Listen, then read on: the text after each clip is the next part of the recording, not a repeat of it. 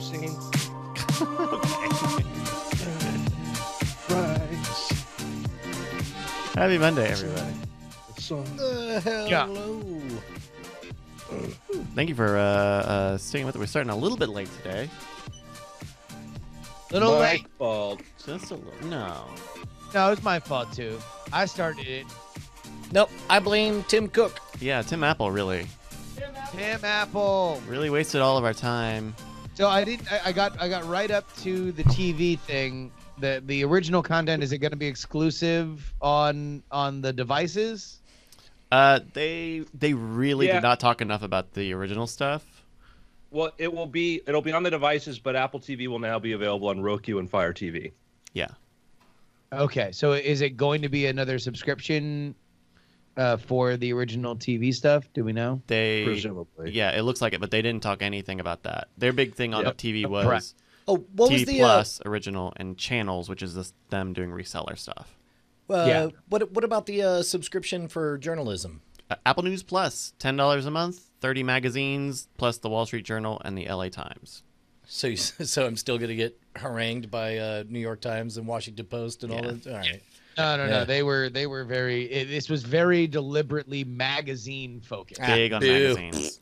Don't Get worry. Wired and Time and National Geographic. I mean, that's already been a thing. When their service like 4 years ago announced that was like subscribe to all the magazines on Sure. your And iPad. remember when I think it was remember when a Flipboard. subscription to magazine was like $12 a year?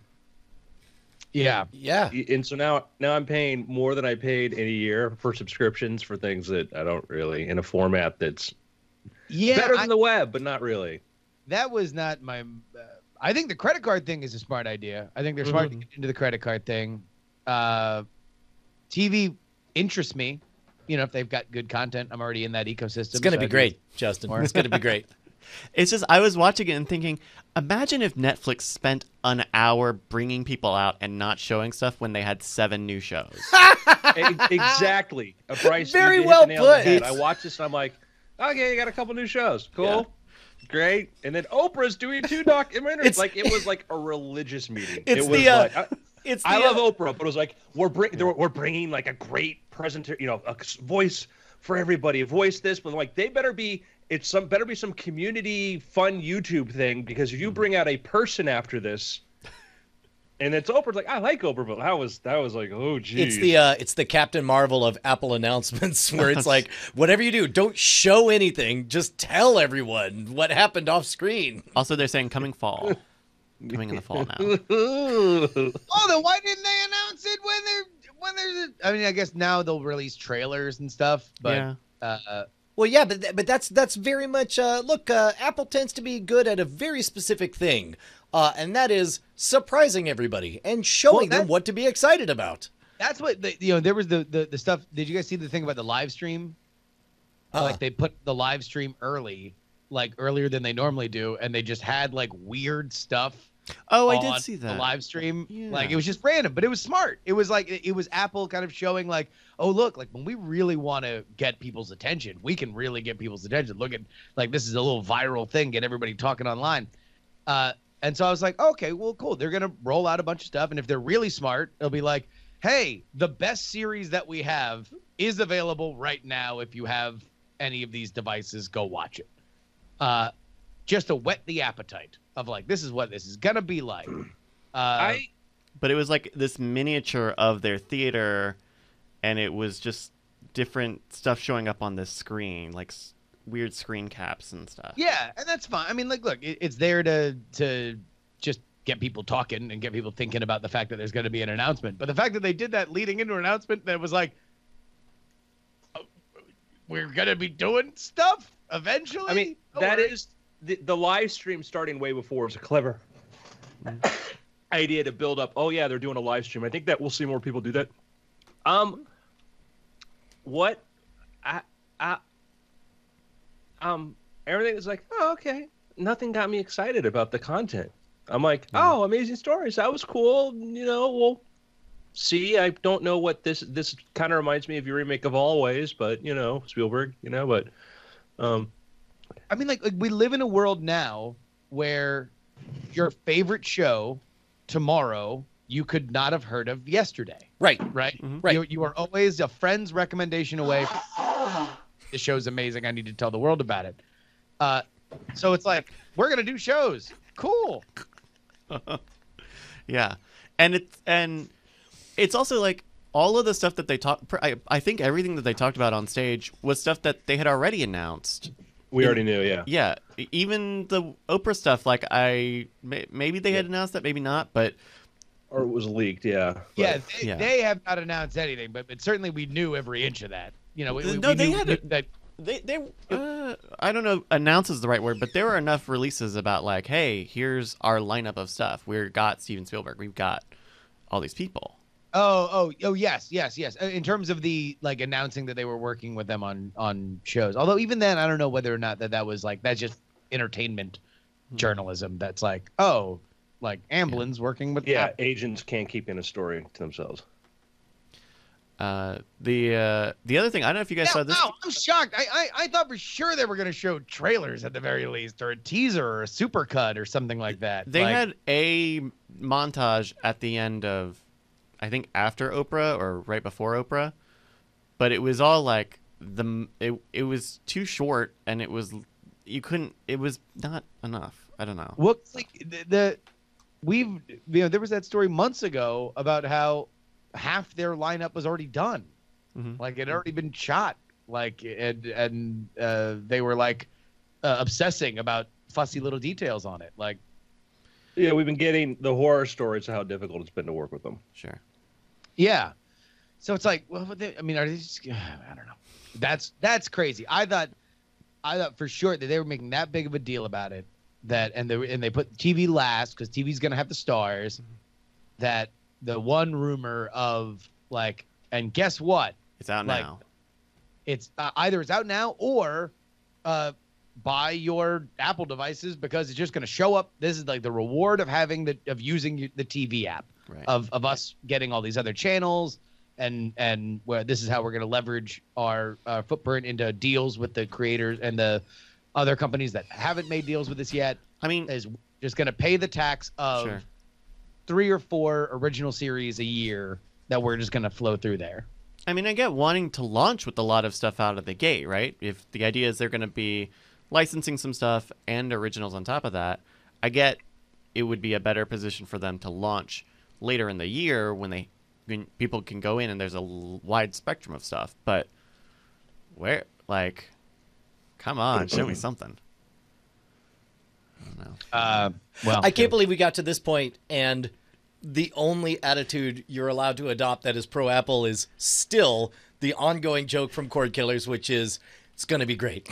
It's going to be great. Like 11 fucking years we've been waiting. It's going to be great, though. It's going to be great. Well, I guess the Apple TV channels thing that they announced today it's the thing Amazon's already doing, but it is part of the thing that they were. But I have an been Apple talking TV. about. I don't have a Fire Stick, so I'm Sure. glad that they're doing it. Like, You know, if you really want to get, epics or The other one.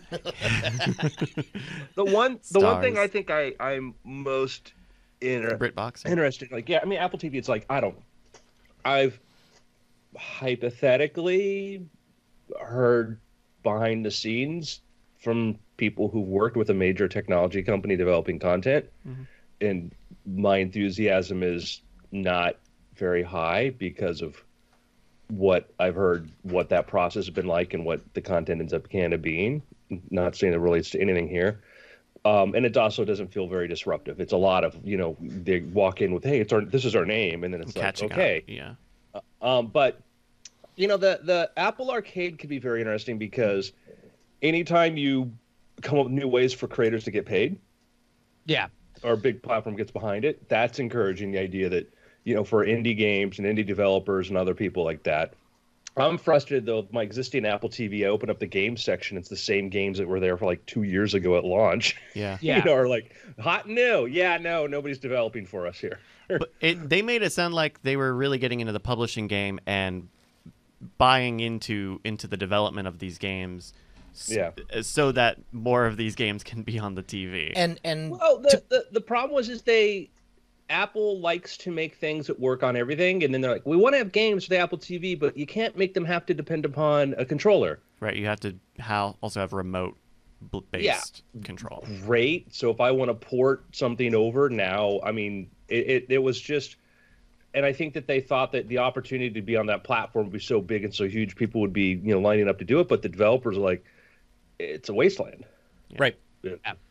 Yeah. Like and there's nothing scarier for a developer because it's such a high risk, high reward category. It's like to spend 18 months to 2 years investing, with no money, and it all comes to this one release. It's like you've got to know that there are users lined up, especially if they're going to emphasize being pro indie developer. Like that just makes the jump all the more terrifying, which means you better deliver people to buy my game when it comes out. Apple has the money to float a lot of these good games, and it seems like at the bottom of this page has a lot. Like, there's a Lego game in this, but there's some bigger companies attached to this. There's a Sonic game in here, like the new Sonic racing game is in here. Like, there's enough money to be thrown around to make this a good prospect for consumers, and especially if they're focusing on indie games, then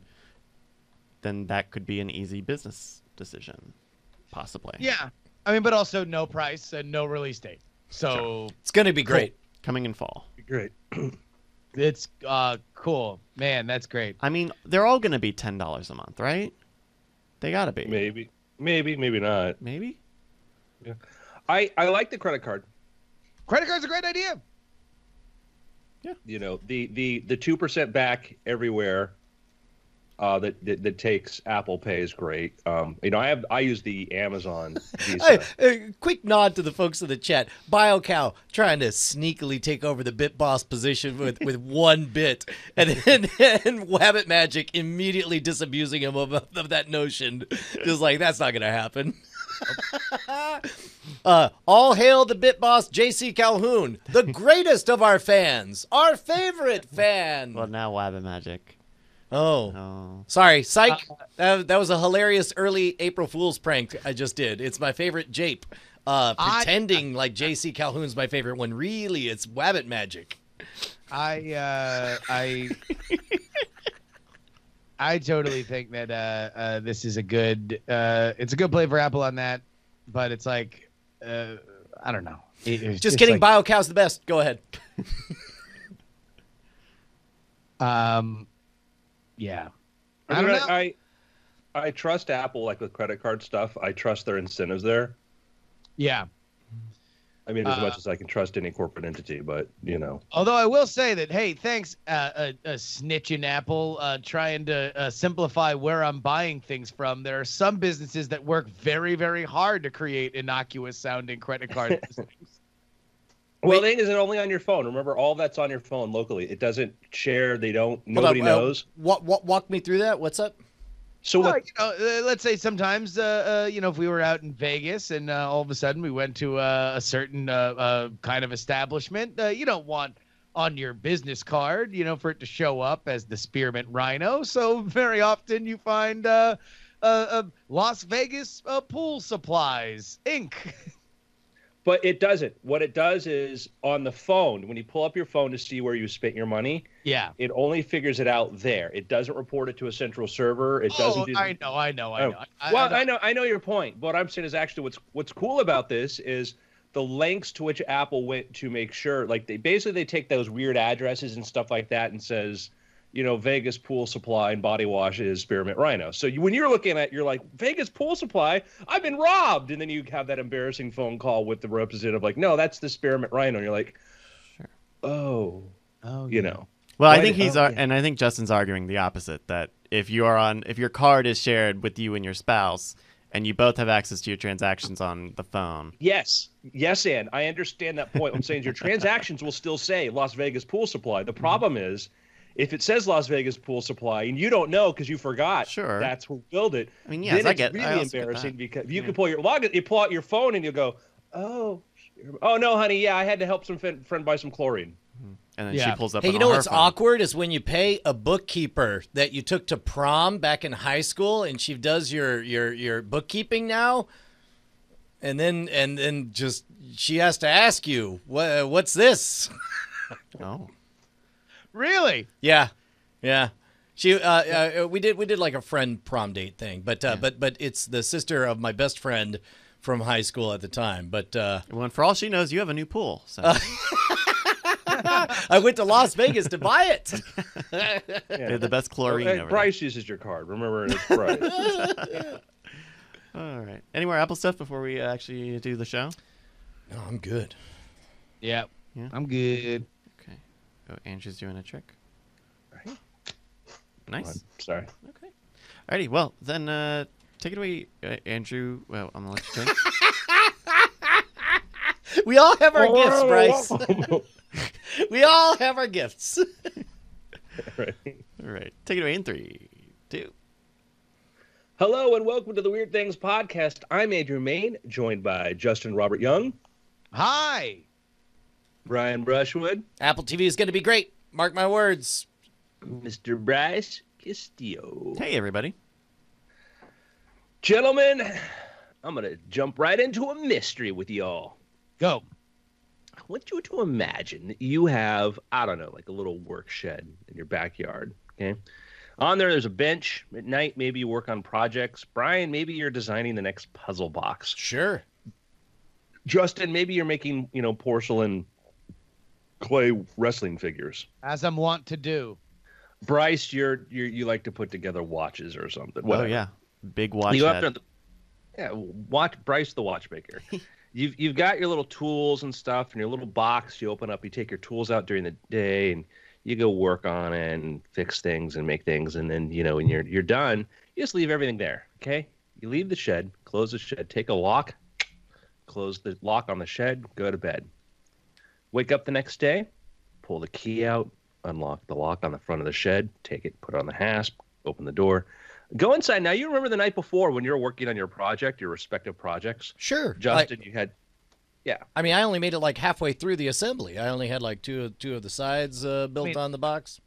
I barely sculpted the bicep on my porcelain clay wrestling figure.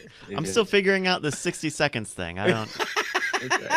One day. Now, I'll figure that out. you look at the bench, and it's clean. I mean, And you don't see your...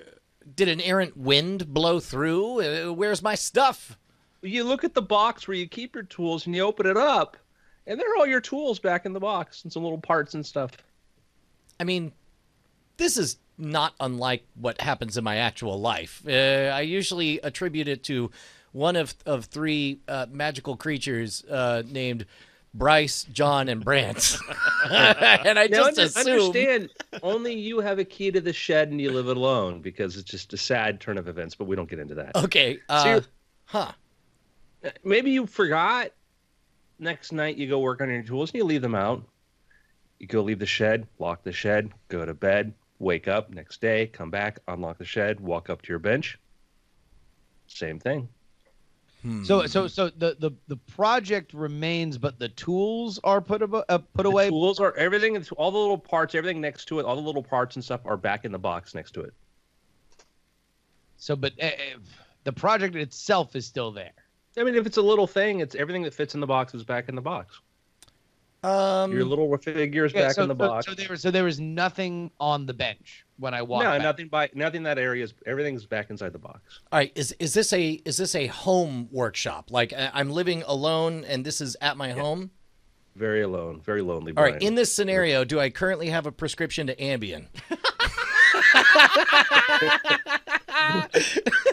Because by the way, we are still at the point where Brian is not shocked at all. Like, these are all things that have definitely continued to happen.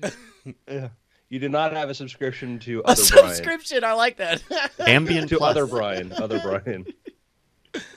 Huh. is a very weak vacuum somehow manifesting itself inside my shed. Well, but yeah, the real trick is that the tools end up where they belong, and which violates one of Newtonian laws of physics, thermodynamics. Yeah, the fourth law of tools. Yes, exactly. It's always in the last place you look.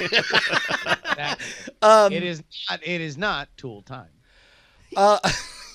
So that means there has to be an intelligent actor of some variety. Wait a minute. This is the Weird Things podcast. Okay, I don't know how well-trained snakes are. Thank you for remembering, Brian. Well, it's got to be a critter. It's got to be a trained critter. Hold on. What part of the world am I alone working on this thing in? England. Ah, damn it. So it can't be monkeys. How would you try to solve this? I mean, I'm actively trying to solve it right now. Well, I mean, what steps would you take though? You know what? I would set a trap or a test. Maybe put up a camera. That would be the easy way. Yeah, you know what? I would. I would set up a little drop cam. There you go. Okay. Well, okay. Now, there we it's go. interesting that we have the solution. Of Watch course. this. Freeze it. It's paused. It's not playing. Okay. So here's the bench. That's exactly what this guy did. Now, I want you to imagine this mystery in a world where you don't have drop cams. You don't have cameras and recorders. So the 1980s, huh? Yeah. Okay, so it's in the 1980s. And by the way, this does look like a well-used work desk. It looks like we've got some kind of Tupperware bin or maybe a cooler, but the whole desk is covered. You go to a machine shop or something, maybe an auto parts local guy, like There's every a lot, inch. There's a lot of bric-a-brac. Right. Are we going to take bets now on what we're going to see? Well, in England, it won't be a monkey. Will Is it it not? random? I'm going monkey. I'm gonna go raccoon. All right. Let's. Wait, No, quick what is- fact check. Are there raccoons in England? There's got to be. There's got to be, right? I think Only they're they're a more North American civilized. thing. Oh, maybe. I don't know. Maybe not. Steve, someone in the chat Swerve says no. FM or Swerve? No, they're North Swerve M? American. North America. Okay, so no. Assuming no raccoons, what Yeah, would be your you second? know what? I'm gonna guess it's a raccoon abroad. I'm sticking with raccoon. he's getting With credit. Ricky Gervais. Yeah. All right, you guys want to play back? Oh, your- wait. Oh, They're native range, but they've been introduced in parts of, apparently, I think, Germany here. Oh, okay. So he hopped on a ship, got his little raccoon passport out. Yeah. Ready? Here we go. Let's see what happens. All right. So, oh my God, it's a rat. A little mouse. We watched a little mouse jump out of a box, and he's grabbing bits, and he just grabbed a pocket knife. He just grabs a pocket knife. He and is. shoved a. Midnight. He's doing like the reverse of the old TV show Supermarket Sweep. He's putting everything on the shelf where it goes as Yeah. fast as he can, man. It's like there's money on the line. What is going on? So this mouse, apparently what happens, some rodents, is they're used to clearing spaces where they live or their environments because they're burrowing, right? In this case, people are saying, yeah, the mouse is just, he's like, I don't want this. Who left this here? I'm going to move this out of the way. I live here. Wow. And so the mouse is clearing these things. The amazing part is watching him pick up the pocket knife. I Yeah. wouldn't think that a mouse could pick up a pocket knife like that and just Well, It is his. it- It is the away. size of him. It's for- the for speed scale. and intensity with which he's going to work that blows my mind. Like this mouse is on a mission. He's just It's like, oh amazing no, when you no, don't no, stop to this check won't do Twitter, it all. Brian. Wow. I think This it's is definitely an industrious mouse. which This is okay. a mouse that knows what the deal. I want to make this mouse the CEO of Weird Things. So this brings us to can I throw a wild speculative discussion that I think we've touched on before, because I think we had a story about training ravens or crows to pick up like cigarette butts Yeah, and trade it crows. for food or whatever.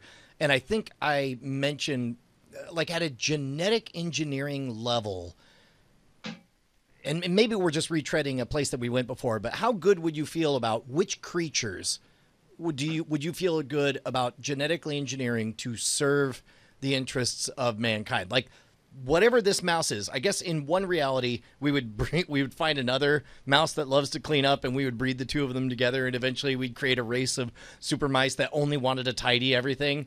Or in a more sci-fi version, we would genetically engineer ants to like have a secret fourth prime directive that says also clean up all the cigarette butts or whatever. Like, where does your comfort with that sort of playing God end, and it becomes awkward? Like all of a sudden you're not cool with it. Because I assume like on the other side of that border is chimpanzees genetically engineered and neurologically programmed to be butlers, and all of a sudden you get like into that subservient slave race animal world, right? And I think we're all agreeing that would not be great. But where's the middle line? I don't know, Brian. Let's not jump to conclusions here. I mean, look, it would be great if it had free will and chose to work in partnership and in an agreement of free trade. But like I want to explore like that middle area where it's weird. Like I assume we're cool with dogs, right? We did that with dogs. We took wolves. Like train them to do our bidding. Yeah, we like we took wolves and we're like, hey guys, new job. You protect us. We're always the alpha. You're going to be our security guards, our alarm systems. You're going to be willing to die to protect us. That's your new lot in life. Also, now you're going to get increasingly ridiculous and cute and pee on our rugs. All opposed, raise your hand and say no. Yes, say the words. Well, I see a paw over here, but that doesn't sound like no to me. 100% consensus. Nah, no, okay. I would say there are, we use dogs now, like canine dogs, which help and save lives. But, a dog doesn't know what it signs up for canine school. It gets to go play with other puppies and people and gets tasks and stuff. And the next thing you know, he's chasing down a meth head with a gun. So, yeah. What if the news tomorrow says rogue genetic engineers in China have produced good news? White Bengal tigers are no longer an endangered species because they can all be grown in the lab. Also, they're not really a species, though, Brian. It's a deformity. Okay, whatever. Fine, but there's as many Bengal tigers as we want, but they're genetically engineered, and all they want to do is give your children rides around the neighborhood, and they will never ever bite anything, and they eat tiger chow, and everyone can have them now. Like, do we immediately Isn't that celebrate? Texas already, Brian? Man, it's the Texas of my dreams. Are you kidding me? Actually, There's gonna be I know, so many tigers. I think that's more Miami than Texas. No, the thing about Texas, the largest population of tigers in the world is like in Texas. Yeah. Oh, really? There's a bunch of people collecting exotic pets. It's kind of a problem when they get loose. Yeah. The number of tigers in Texas is insane. Like would we be happy about that? Of cracking that seal of all of a sudden any animal could be anything we want it to be? I would love.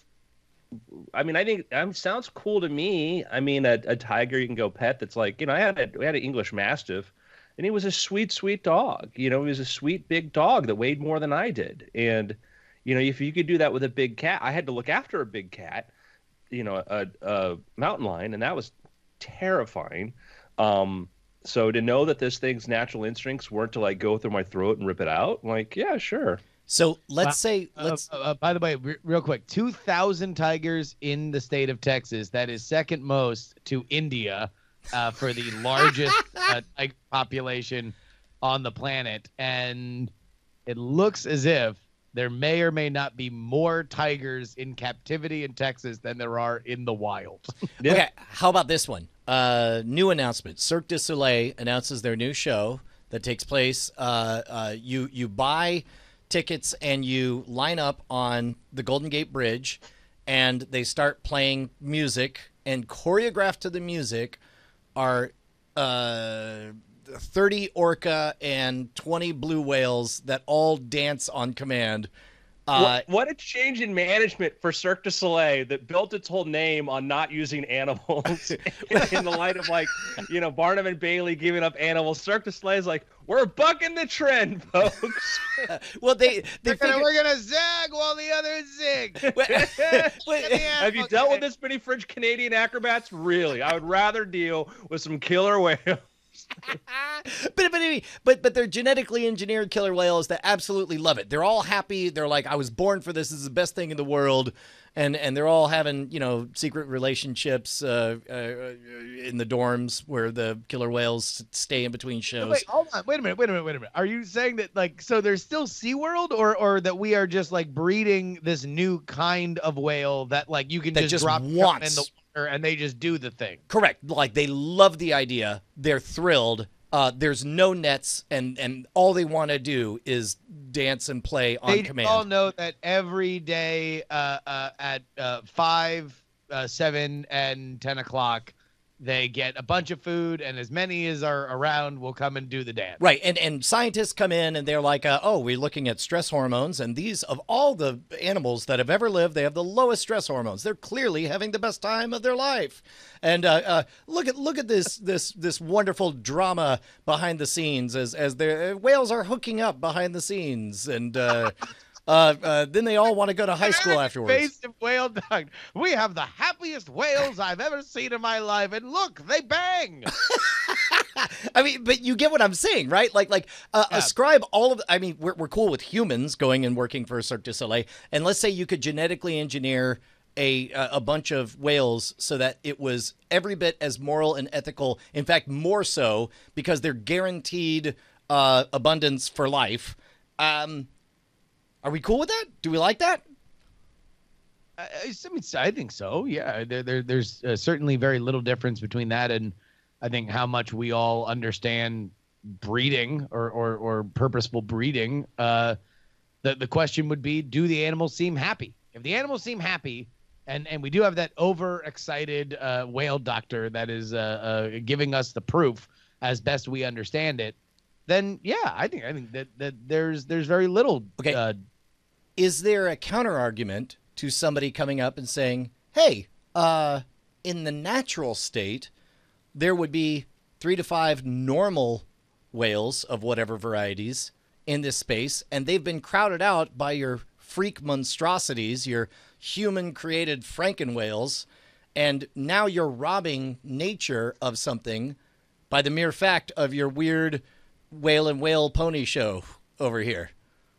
Yes. Literally is a pony riding a whale. That's got to be like the last. Also, the pony's genetically engineered as well. Of course. Yeah. Yay! Pony, from the moment it was born, was thinking about the moment it would leap majestically from the shore onto the back of a whale. Well, that was, in Restaurant at the End of the Universe, Douglas Adams kind of he, they had the animal that wanted to be eaten, right? Mm-hmm. And I forget what they called it. And it enters sort of like in Douglas Adams' brilliant way was like the sort of suddenly like, is that ethical to engineer a thing that wants to serve us? Like whatever free will you had, we got rid of it, and we're giving you a version of it, but one that suits us. I mean, I guess modern economists would say that's a nudge, because it's like, well, you have total free choice. You could do whatever you want.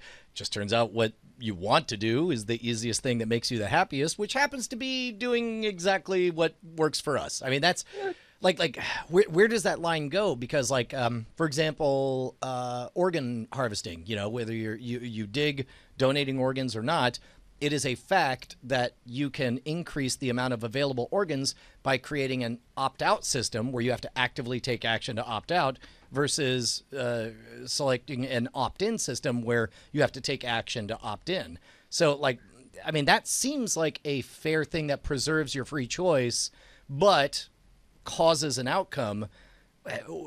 Theoretically, wouldn't this be just a version of that? And stuff too, though. That's the whole opt-out thing is kind of still. I'm a little. Think about like when we you make Unix. Yeah, the operating system. We're gonna take this thing out at a point when you're bored and you're not really gonna notice.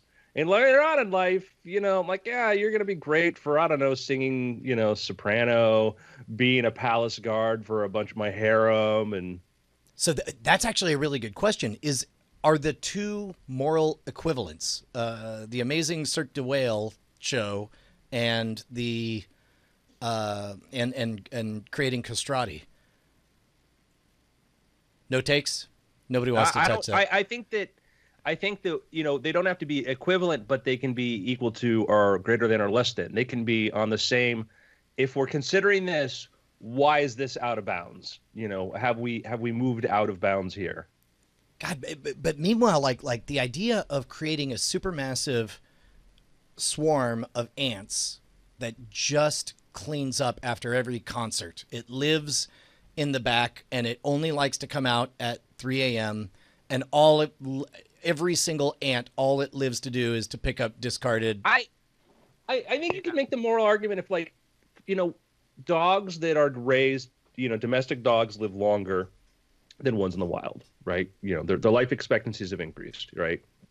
Quality of life, you let a dog get out, they tend to come back home. They're not like, I gotta get out of here, I just can't handle it. They're like, no, can I come back in? It's warm and you give me food.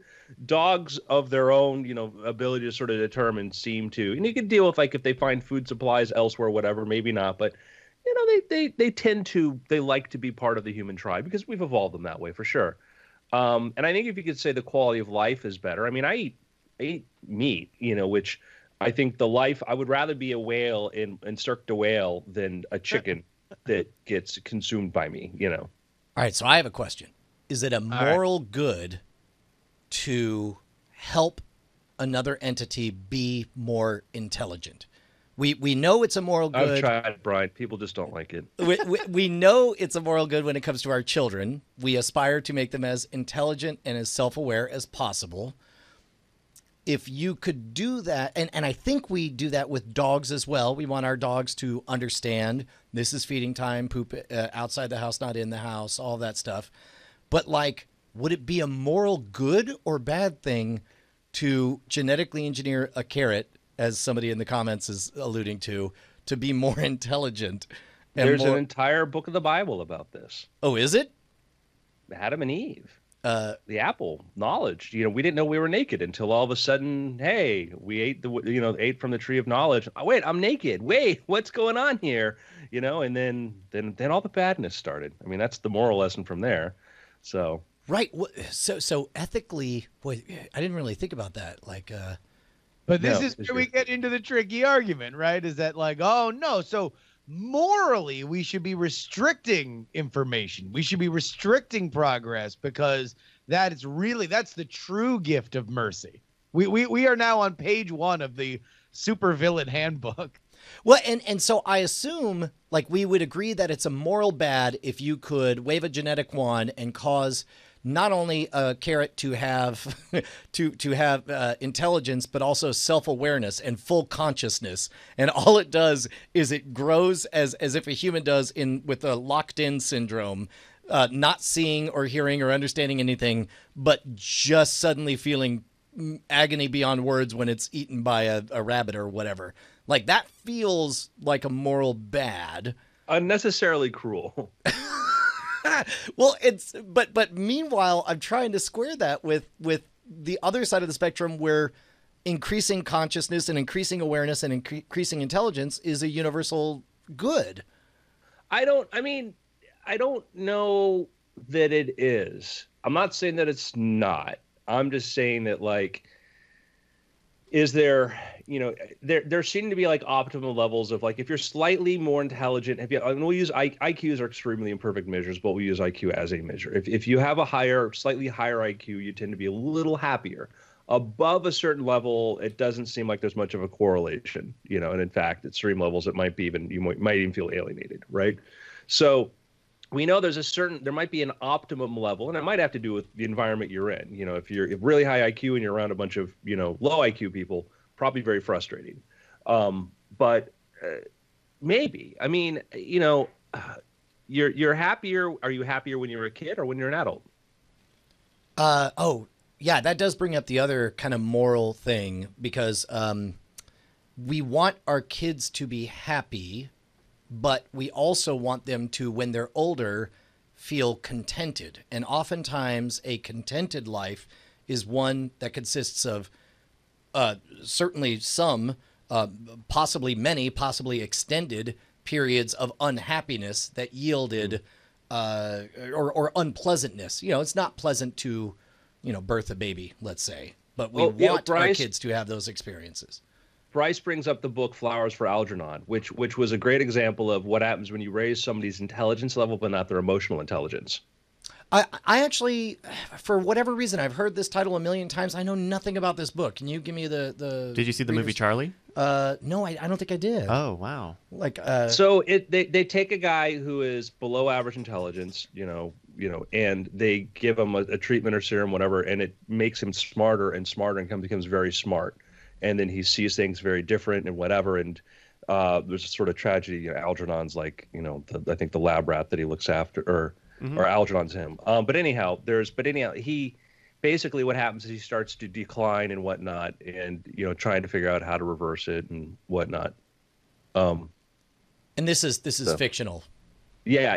Because it's kind of shockingly and close I totally to like bungled the story, that the characters in the story. People who've read it recently will remember it. But anyhow, it's a very sort of the idea of what happens when you get, you know, you're smart and now you realize how dumb you were, you know. Yeah. Not dumb is a very poor choice of words, and I apologize for that. When you realize how not unsmart. How stupid you were. So yeah, Algernon is the lab mouse, and then Charlie is the guy who has the process done to him. You know, Algernon gets smart, and then Charlie gets smart, but then basically, you know, it's being smart than losing it all. Yeah. He becomes aware of the people in his life who he thought he was close with, but were taking advantage of him, and he is it that he ends up regressing back to how he was, or does he die? Spoiler alerts. All I can think of is this is a short story from the 60s. I'm just saying it's a spoiler alert for Brian. And me. That's fine. That's Everyone fine. else who hasn't read this. It sounds a lot like Awakenings. Well, I didn't know it was a based on short the- story before it was a novel. I didn't know that. Yeah. They made like a I don't know if the film that they made for it was like a TV movie or just a cheap feature film, but I know I saw that in school, and that's an okay version of that story. Yeah, no, he doesn't die, but he basically kind of develops, you know, he regresses dementia and all that until he's back. He remembers that he was smart once.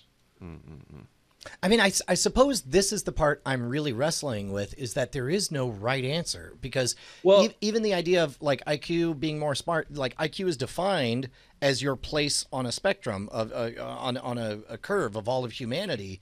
And so, yeah, in general, it's better to be slightly smarter than the rest of your cohort. But once you introduce the theoretical genetic engineering, and you could go to unlimited intelligence or unlimited anythings, it does get a little tweaked. I'll say that, okay, like, so in the story, and I'm going to correct my bad attempt at trying to remember something I read 20 years ago. It's a surgery, and the surgery makes him more intelligent. He works at a bakery, and a big part of the story I remember was his problem was his relations with the people. I'm like, yeah, he doesn't have emotional intelligence. You know, he has this capacity now, and that can be a big problem, is that you can have there are a lot of extremely high IQ people that are very emotionally developed, and they're fine. You know, they get along. But if you don't have an emotional development, and you know, you don't have to go farther than Twitter to see some very capable, famous, smart people who completely lack who you have blow-ups and whatnot in a way that you're like, how do you not realize you're smart? How do you not realize how you look, you know, or how you're reacting to other people? Right. And I think that's a factor. So if you can increase that, you know, the empathy, you know, one of the things I'm a big proponent of is understanding theory of mind, you know, seeing how other people see things. And it is undertaught, it's underrealized. It is the most useful skill that can be for developing relationships and understanding this theory of mind. And that is, how do other people see things? And then, you know, if you're just smart, if you're super smart and you think everybody's dumb, you have very poor theory of mind. Yeah. Without getting much into it, I think it is a very, very key detail to understanding controversial issues like religion and politics. Yeah. Yeah. Well, I'm glad we solved that. Marvel movies. Sorry. Sure, or Marvel movies, but you know, I did have a theory of mind moment in which you know, Josie needed a recommendation for what movie to go see, and I was able to be all like, you know what, I think you're really gonna like Captain Marvel. Oh yeah. Once I saw it through her eyes, I'm like, she's gonna have a lot of fun. She's gonna see these things. Yeah, I have every one of my dude friends has a daughter or daughters, and they're like, what do you got, Marvel? I'm like, take your kid. I'm like, take her. She's gonna love it. You know. Mm-hmm. I didn't tell her what's wrong with the story structure. Oh my god, my oldest was great. My test for Josie was, what did you think of Bumblebee? She was like, I loved it. It was great. I'm like, you're gonna love Captain Marvel. Go watch Captain Marvel. He's like, not enough John Cena. Anyway, Wait, I like Bumblebee. What does that say about me? it says that you can only find happiness by going to patreon.com/weirdthings. Yes, Andrew, your life is empty and meaningless until you head on over to patreon.com/weirdthings, where you can support this show. Get a custom RSS feed that gets you our after show called After Things, in which we talk about our creative processes and take your emails. Folks, it's the best deal going today. Patreon.com/weirdthings.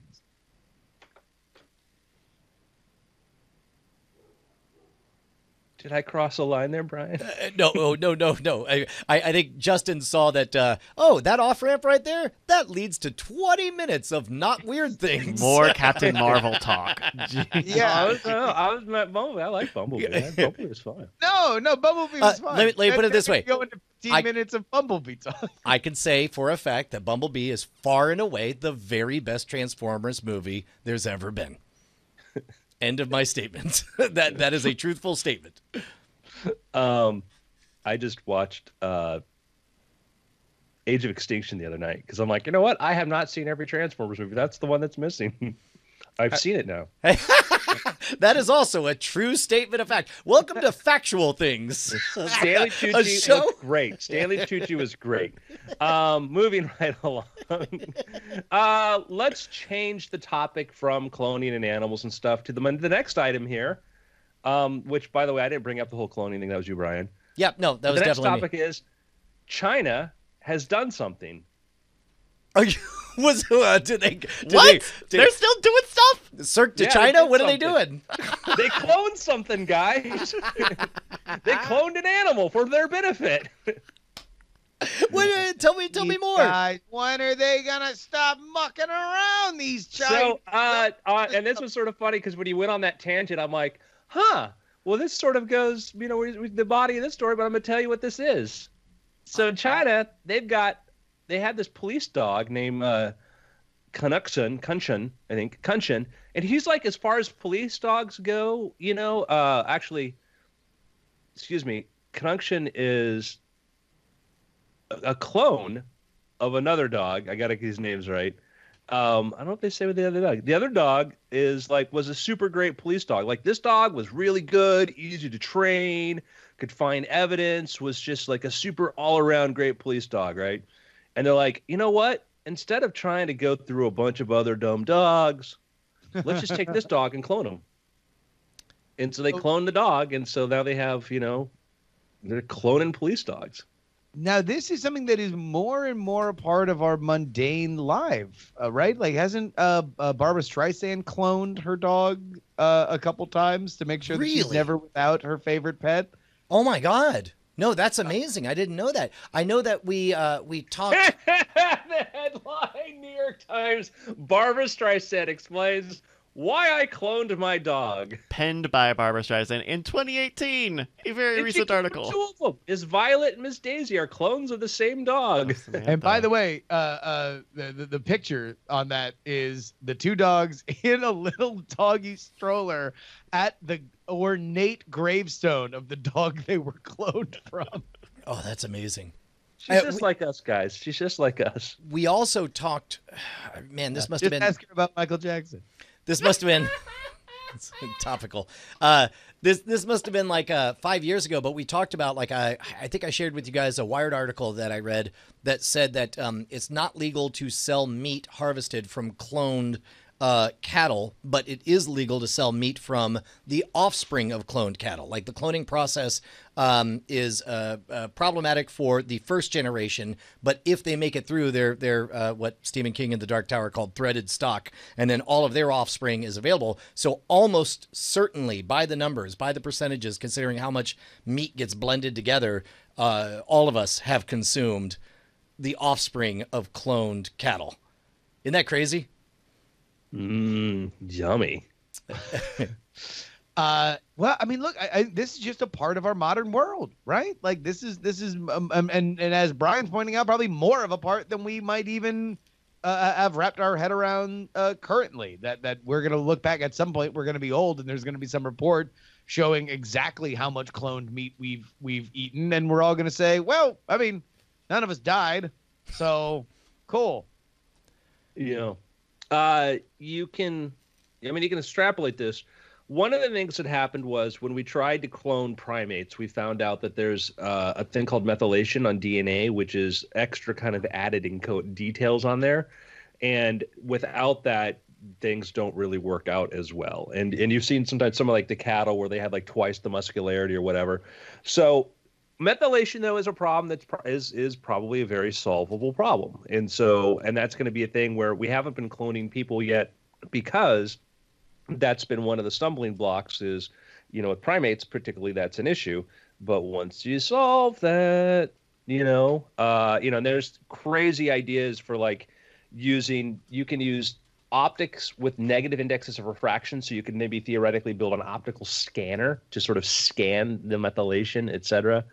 So can you in layman's hard. terms get me closer to understanding what the methylation process is? So imagine you have DNA, but then you have a strand of DNA, but let's say the little proteins that are attached to it too that also have extra information, like no, stop it at this process, like got it. Little extra information. So this is all, and I'm on the outside. Tell me if I'm right about this. We increasingly over the last decade or two have learned the importance of proteins and how they shape by starting and stopping certain processes at certain times. And this is why when it comes to fighting diseases, something that theoretically you're like, well, it should work. It's because proteins are active or not active or so on. And wasn't there like a SETI at home project using distributed computing that did nothing but protein folding? Yeah, protein folding, that was a big issue. And Tyler Rizzo, who's the smartest person in this conversation right here, talks about epigenetics, and that's the term we want to use. Is basically epigenetics are the things that are basically outside the DNA, but still important that carry information and whatever through. And things that make changes after birth. Would a caterpillar becoming a butterfly be an example of epigenetics, or? There might be an environmental trigger that all of a sudden tells the genes which genes to switch on or whatever, and that's one of the factors. You can have genes that are dormant, then all of a sudden something happens, in there that says this. People point out, telomeres are more like the little thing like stop replicating this point, and somebody points out there. Tyler Zarrell said no, that's not an example of epigenetics. So my guess is she's typing now, and we'll get something. Yeah. So but that epigenetics is the information that's outside of the DNA strand. I don't know if we could explicitly say that it's because if you find that in certain environments it doesn't happen or whatever, I don't know, but more just the baby inside of the womb, the mom is helping program the immune system. Correct. And so if you're born into an environment and you're living in that environment, you might be more adapted to it when you're born. If you move a newborn to a radically different environment, it's harder for them to necessarily adapt because they didn't have a lot of these little things. So on this police dog topic, I'm reading this article from Engadget here. They're saying he might be good enough to enter service in 10 months after training. The ultimate plan is to mass produce cloned dogs sometime within the next 10 years. How do we feel about that? Yeah, they say that I guess it could take up to 5 years to train a dog, and they have a dog that learns in 10 years. 10 months. I'm not. 10 months, Yeah, 10 months. Sorry, thank you, Brian. And I'm not too concerned. It's not like this is a country that has a habit of like forced marriages and trying to engineer, things. So I can't imagine a more human-centric country to take on this initiative. Yeah. I mean, it's one of these things like, yes, I think we need to be exploring this and doing this. And I think that the more informed we all are in asking questions, not necessarily walking into things with opinions and trying to fit them to what we perceive the morality of it to be, but to ask questions to understand it, the better. Like AI or anything. And it's this, that we could stop it it's not going to, when you try to stop a thing, then only bad actors are the ones doing the thing. Yeah. Meanwhile, Tally Zarrell in the chat gives a clarification. She says, the epigenetics vary from parents, whereas a caterpillar would pretty much always be oriented to become a butterfly at some point. Maybe that transformation is mediated through epigenetics, but I doubt that it would be something dependent on methylation and other post-translational modification because they're not as permanent or stable as DNA. That makes sense. I heartily agree. because I'm not in a position to Well, stand yeah, away. I'm glad she finally got on the same page we were. Yeah, well, but the thing is you might find when you've seen radical changes in, let's say, butterfly wing colors and stuff, like remember, like all of a sudden all the butterflies matched the color of suit and stuff like that. Oh, those might be examples of an epigenetic modification where there's some trigger or something in there that makes it easier to adapt. Yeah, maybe. What was the news story where it's like that was a canonical story of selective biological pressures for Darwinian fitness, but in fact it sounds like that's like new stuff that says no, that's not it at all. Maybe one of the things that affects, like they talk about plasticity, and that is if your mom is a small woman, your womb is only so big. Right. And so you're going to be shorter. And then you looked at like these post World War II births where you had a generation after World War II, like, oh, they're big because of nutrition. And the next generation was even taller, even though they had poor nutrition. It was because their mothers were healthy and they had larger wombs. That's the story, at least. And they were able to, you looked at birth weights increased. Right. And these are things that the DNA didn't change, Yeah. So. So okay, vote. Genetic dog cloning en masse in China. Are we for it or against it? I mean, I think the process itself, I think, is inevitable. Like we're just going, we are getting to that, we're getting to that place, and the science is going to be reliable enough that I'm for it, and I am for us actively developing our ethics around it. Yeah.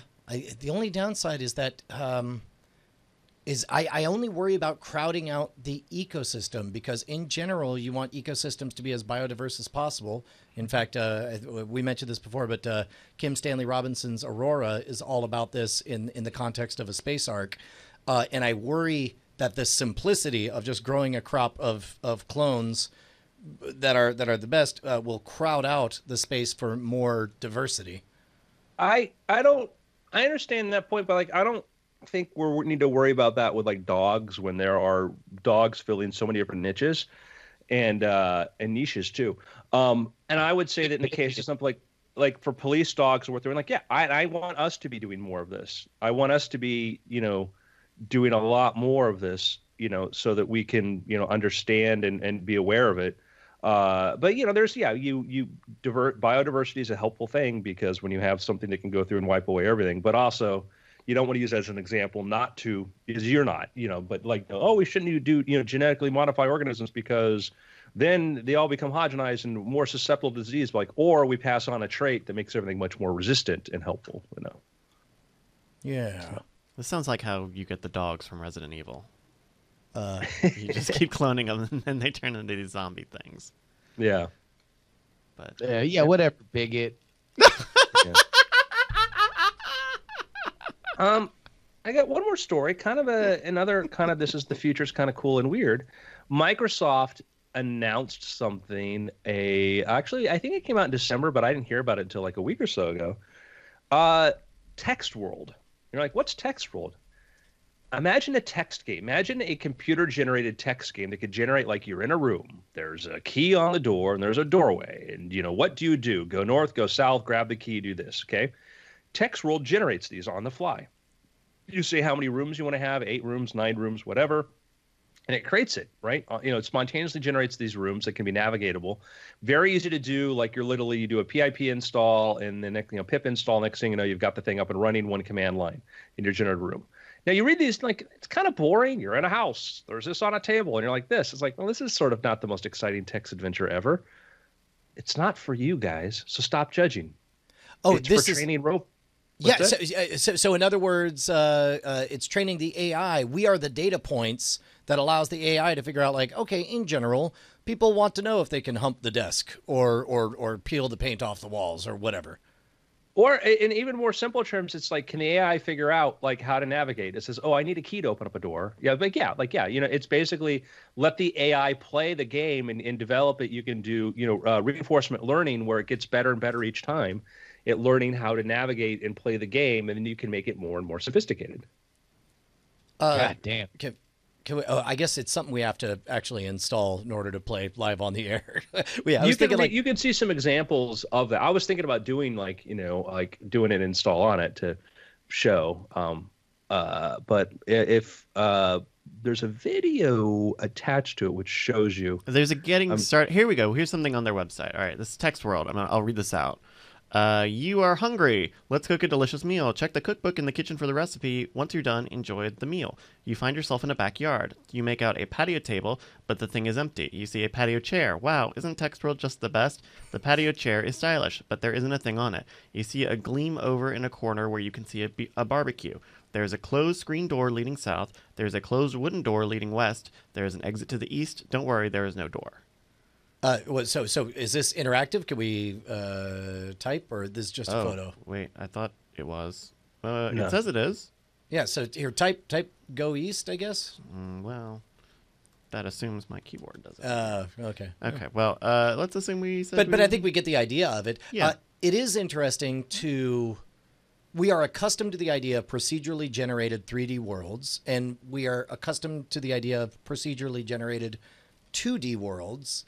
But I don't know why we skipped over the idea of text. Maybe to us, mammals, monkeys, it feels like the symbolic transformation of words to 3D space. I guess that feels like a blind spot. It feels like we should have had this first, right? I mean, for navigating text, the earliest AI stuff was trying to figure stuff out. Like semantics, understanding semantics, intent and stuff, and that natural language processing is very much, it's the heart of it is that, and now trying to understand context and, a big part of what a lot of, research, like, trying to understand what is this, article sentiment, what is the article saying here? Every time you talk to one of your voice assistants, it's trying to understand what the hell you want. Yeah. Can you your type, intent on that? So Bryce is playing the game right now. Yeah, we got it. Can you do weird stuff like kick the table or? Sure. So we made it to the kitchen. There's a fridge, an oven, a table, counter. You want to kick? Let's try kick table. Yeah, kick the table. That's not a verb I recognize. Okay. A worship the table. Pick up knife. Pick up knife. Sure. Pick up knife. Get two words. Yeah, there you go. Knife. You take the knife from the counter. Throw knife. Throw knife. You drop the knife on the ground. Oh, that's not bad. It's got at least that much. Throw knife at oven. Futile. Now, so understand what this is not a super sophisticated, like, it's a basic, most of your text adventures have this level of intelligence, whatever. What's special is that this is a tool for just generating these endless amounts of these rooms and environments and stuff. So if you want to have your AI try to figure out how to solve these things, you create a million of these things. All right, look, I'm wise to what you're up to, Microsoft. How long till this becomes a cyber sex bot, where it's nothing but a back and forth sexy conversation about what you would do to someone in front of you? I don't know. I mean, I think it's going the other way. I think we're training him to be like, comic book guy. He's a D&D player. He's going to be. Oh, that would be great. Actually, I'm a mage level 57, and I think that. Yeah, what's funny is I was talking on Twitter a few months ago about, like, what if just there was an open-ended anything and a human was just making up the story, but that's exactly what they're trying to automate here. Mm-hmm. Yeah. Which all of this just makes me. Could you do an AI chatbot that just argued with you about movies? Ooh. Like, yeah. just it's like, the prompt would always be, "What's your favorite movie?" Well, and I think I would enjoy that as long as it was programmed not to enrage or be right or whatever, but to enlighten me. Like, get me to understand why Captain Marvel was a good movie. No, you just feed it negative reviews on every movie on the planet, and it just synthesizes into bite-size, problems with every movie that's ever existed. It's pretty good. Yeah. Well, I mean, we're gonna get to a point where we're trying to do things right now. Like, you can have movies that are very good at understand what's going on in the scene because you have programs that can understand what's going on there now. Like, because if you're looking at the software that says, "Oh, two guys arguing," two man and a woman wrestling on top of a mattress, it doesn't quite get everything, but they're getting better, and you could start to feed it movies, and it could start to figure out, like, oh, well, this happened and that happened, this happened and that happened, and it got this score, so I guess this is good. I just realized that Justin literally pitched Max Trollbot. Like a robot programmed with all the most heinous negative reviews. I think Captain Marvel was bad. Prove me wrong. Picks? Can we have you guys watched enough for us to talk a little bit about Love, Death, Robots? I watched a little bit more of that I have today. not a single frame of it. Oh. I haven't seen it. Yeah, all right. Well, that's my pick. It continues to be confusing to me because I don't know why I keep watching it. Like every single episode, I think, yeah, that was pretty transparent and obvious and maybe would have impressed me when I was 12. I think it's just designed for 12-year-old boys. Well, you know the story about the animation the is algorithm. gorgeous though, but go ahead. Well, you know the story about the algorithm and how it plays them for you? Yeah, they're like randomly assigning different accounts different episode orders. So they've said that there are 4 different ways that the episodes can be ordered. And Netflix has said that they are not tied to any information that they have about you, despite some... I was just saying, we have it. Netflix thinks Brian's a 12-year-old boy. Maybe so. Also, But they're all the shorts are like... I mean, they're selling That this as a ordering mature anthology. is broken. Like I can't. This morning, like I had taken a week-long break since I had watched any, and I clicked on episode 5, and then it gets to the end, and it says next episode, and I'm like, great. I let it auto go to the next episode, goes back to episode 1, and then keeps doing that after every single show. Like I have to go to the menu. I did have that happen once also, where it wanted to send me back to the first one, but it did keep my position in some of the other ones, but it definitely is not perfect. Yeah. So the I don't know. Like I don't want to say it's bad. It's just everything about it is cliche, and part of me I think loves it because it makes me nostalgic for when I was 12 years old, and I remember getting science fiction anthologies, like Young Aliens or whatever, and it was all short story. When you think about those 3 to 20-page short stories that you would get in those old pulps, like that's what this feels like. And when you only have 12 to 20 minutes, there's not really much of a thing you could set up. And I wonder if it's just an artifact of me having read a lot of science fiction, that the moment the first idea comes up, I instantly assume, it's like, well, the obvious thing would be to make it this, and then it turns out to be exactly that. But like looking past it, where it's like I'm not grading it on the quality or the depth of the storytelling. It's like all of them are obvious. None of the twists are surprising. But I can't know what it looks like to somebody who hasn't heard versions of this story before. Sure. Somebody who hasn't already heard the idea of, beautiful ex-girlfriend turns out to be alien intelligence or whatever. It's a very, very good point. I'll make the argument that if it's really well told, you'd be fine watching it anyways, because you're like, I know this. Oh, I love this way it's done. And it is the curse of knowledge. And that's, I got excited when they were going to do, like, Sci-Fi Channel was going to do George R. R. Martin's Night Flyers as a TV series. Because, like, I love the story, and I actually dug the 80s movie because it was kind of a cool, different thing. And then I'm like, yeah, because it's so much more than just, what happened on this spaceship. Everything's weird. And then it's like, nope. Every sci-fi story in space now is that, it's the Mary Celeste. They all do that. And it drives me nuts because it's like, it feels fresh. If you've never watched anything in science fiction and you have no idea, from Lim on forward of the haunted space station or spaceship, it's one of these things. Like there are a number of tropes, which is why Rick and Morty is so amazing, because it's like they know all the tropes, and a minute into it, they're like, yeah, we know this is a trope. We're going to use this to go totally to the different way. Sure. Yeah. It's an issue of depth, right? Like I think even outside of the structure of having, a sci-fi story with a twist at the end, like there's not enough depth. And it could be because these are short and you don't have a lot of time to dive into these worlds, but also like some of the writing's just not great. And it's... Agreed. And there have been a couple that, despite, everything being fairly transparent, I was like, that was still pretty great. And some of it, they do well on the world building. What's the one with like the succubus that... Good Hunting. Yeah. Good Hunting is very, very good. I thought that was a really good one. And I liked Suits a lot, even though it's just a straight up video game. It's Fortnite. but the animation is gorgeous on all of these. And again, here's the part that kind of breaks my heart is I would love to share any of these with my 15-year-old daughter, but the gratuitous, no parent wants to recommend any of these to their kids, and their teenage kids are the target demographic for all this. So I guess I don't know. It's so like even the cutesy.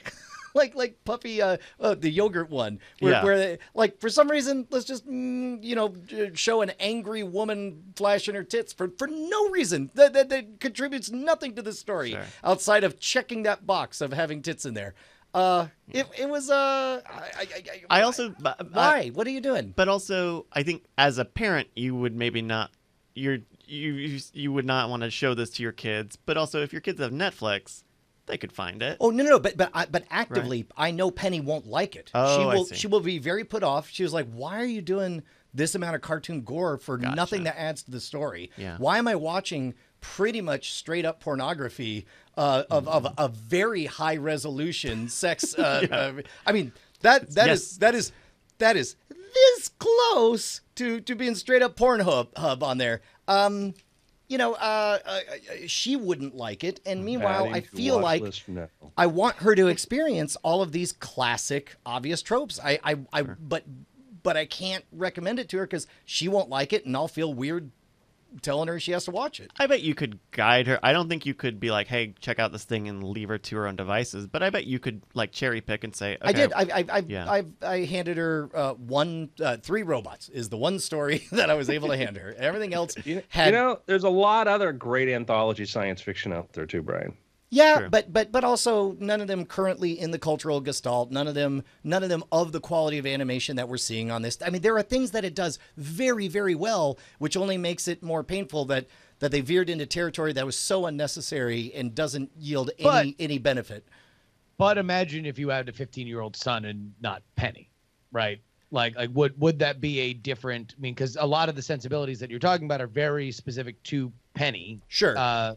If there was a different sense of sensibilities, then maybe you could gleefully recommend it, knowing that it was a little bit of weird and naughty and something that that they would enjoy. Yeah, and again, like it's just heavy metal. If you saw heavy metal as a kid, that's what it's like. Cool. All right. Hey, watch Deadwood. I saw the trailer for the Deadwood movie. I really like the trailer for the Deadwood movie. Go watch Deadwood. I don't know why some people haven't seen it. It's crazy, man. That show's great. Yeah, is that I have not seen a frame of Deadwood. Is the teaser good? Yeah. I mean, the trailer. I'm so unrepentantly in love with the show. They could literally just have Sheriff Bullock and Elsewhere-Agent farting at each other, and I'd be super excited to watch it. But beyond that, go check that out. And another one. Veep is coming back. Final season of Veep. I wound up getting into a little bit of a Veep hole when I was read the Entertainment Weekly article about them putting together the final season. But it is just so vulgar and so funny and such a in my mind, Armando Iannucci, who did that and In the Thick of It, just has such a beat on the world, the vain world of politics, this like cartoonish element of politics and political figures and how government works that I love, mostly because it just lampoons the sepia-toned brave man fighting through the gridlock kind of mythology that the Aaron Sorkins of the world like to rhapsodize about, which has its own moments and merits, but man, it's also just good to see a bunch of slimy lizard people curse at each other. Yeah, I didn't know that was coming up. That's what, next week? I believe. Yeah. Yeah. Cool. I have a pick. I'm surprised I'm the third person in line and the first person to mention this. I went and saw Us this weekend, and it is a crime that the three of you have not yet. Oh my God, is it that good? It's very, very good. Oh, that's wonderful. Us is, you know what? This is the new Jordan Peele movie from the writer-director of Get Out. Yeah, I should have gone by myself to see it yesterday. Yesterday, I finally had my first day off in like 2 weeks. Dang it. And of course, like my wife wouldn't want to go, my kids wouldn't. Yeah. Maybe I'll do that We tonight. were gonna see it. Couldn't get a seat. Yeah. So I'm gonna ask you a question though, Bryce. Sure. And I'm not going to spoil anything. I'm not going to spoil anything. No. On a scale of Get Out. A scale of Get Out to what? Oh, no. Get Out, I assume, is the high end because Get Out 0 was to very Get Out, good. Where would you put that? Oh, 0 to Get Out? Yeah, how many in the number of units expressed as Get Outs? How many Get Outs do you give it? So, it's a kind of different direction. Not even direction. It's a different sort of thing than Get Out is. But I think it's like 90% of a Get Out. All right, so I'll be disappointed. Okay. Well, I like Get Out, but I'm yeah. like, I think Jordan Peele's a great director and all that. But when I got to the end of Get Out, I'm like, really? I'm like, this is the conceit. This is the conceit. That is where you and I take different paths because I loved the fact that it took that direction. I know, I understand, but I'm like, I'm like, this is the longest Key and Peele sketch I've watched. You know, I'm like, it's a Key and Peele sketch. Which is not a bad thing. Sure, but I mean, it's like both of those movies are if they're not horror films, they're horror adjacent, and I've been reading a lot of various criticisms online, and it feels very weird to like try to apply realism to horror. Like, no one's out here asking how a clown is living in the sewers and why that doesn't. You know. Yes, and the thing is though is that if it's true to it's the rules of the universe. If something's true to the rules of the universe, then you're fine. You know, like if the characters are consistent and behave in the world like as you would think they would behave, then you go, okay, this is fine. Like you watch a ghost story, like ghosts are real in this, and what would they behave like real people would towards that? That's my if they're like, you know, that's my criteria. Yeah, and you know, the discourse that I'm reading online is not even always at that level. So, I will say I read a glowing review, that it was like a once in a generation a movie about the American family from Breitbart.com today. So I think it certainly has a weighty kind of intellectual bent to it, at least in the vague descriptions that I read in the review. Obviously, you would not assume that Breitbart.com would be the place where the black event of the movie season would be lauded as something that is absolutely go take your family to see. Yeah. But I'm pumped to see it. I didn't check it out. I'm pumped too. I love Jordan. I think he's brilliant, and I also think that he's great. That he's at this point, kind of like M. Night Shyamalan was at the height, where he can make stuff that nobody else can make. You know, he can do stuff because he's able to, like, executives aren't going to shut him down and make him do something more mundane or whatever. Sure. You know, Get Out, I love the fact that it was risky for what it was trying to do and the premise and stuff. And I'm like, nobody else can make this movie right now, you know? And so I'm excited about that.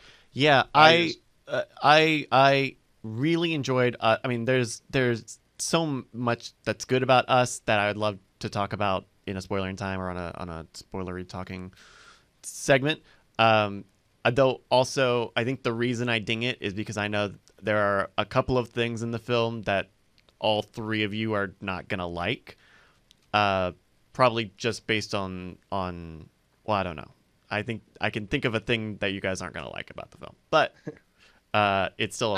I will definitely see it. The only reason why I didn't see it this weekend was because my father-in-law was in town, so we were like playing Forest Host, but.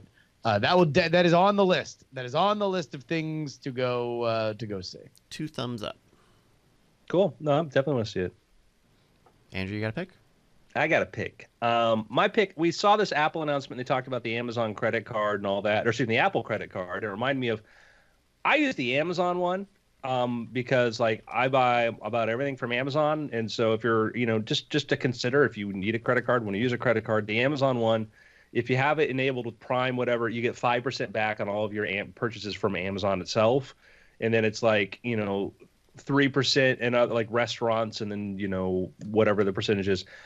I find it great. I'm one of these people, I just pay off the balance every month. So it's like I'm getting 5% back on most of my purchases and stuff. So if you're thinking about a credit card and you use Amazon a lot, it's great. When Apple comes out with theirs, it sounds like it'll be interesting. But anyhow, I just wanted to point that out because I've sometimes talked to people like, oh, the Amazon one to you. I'm like, I get 5% back on everything on Amazon. It looks like they have a couple of Amazon cards. There's a Chase one. Oh, maybe this is the same one. I don't see the 5%. I see the 3%.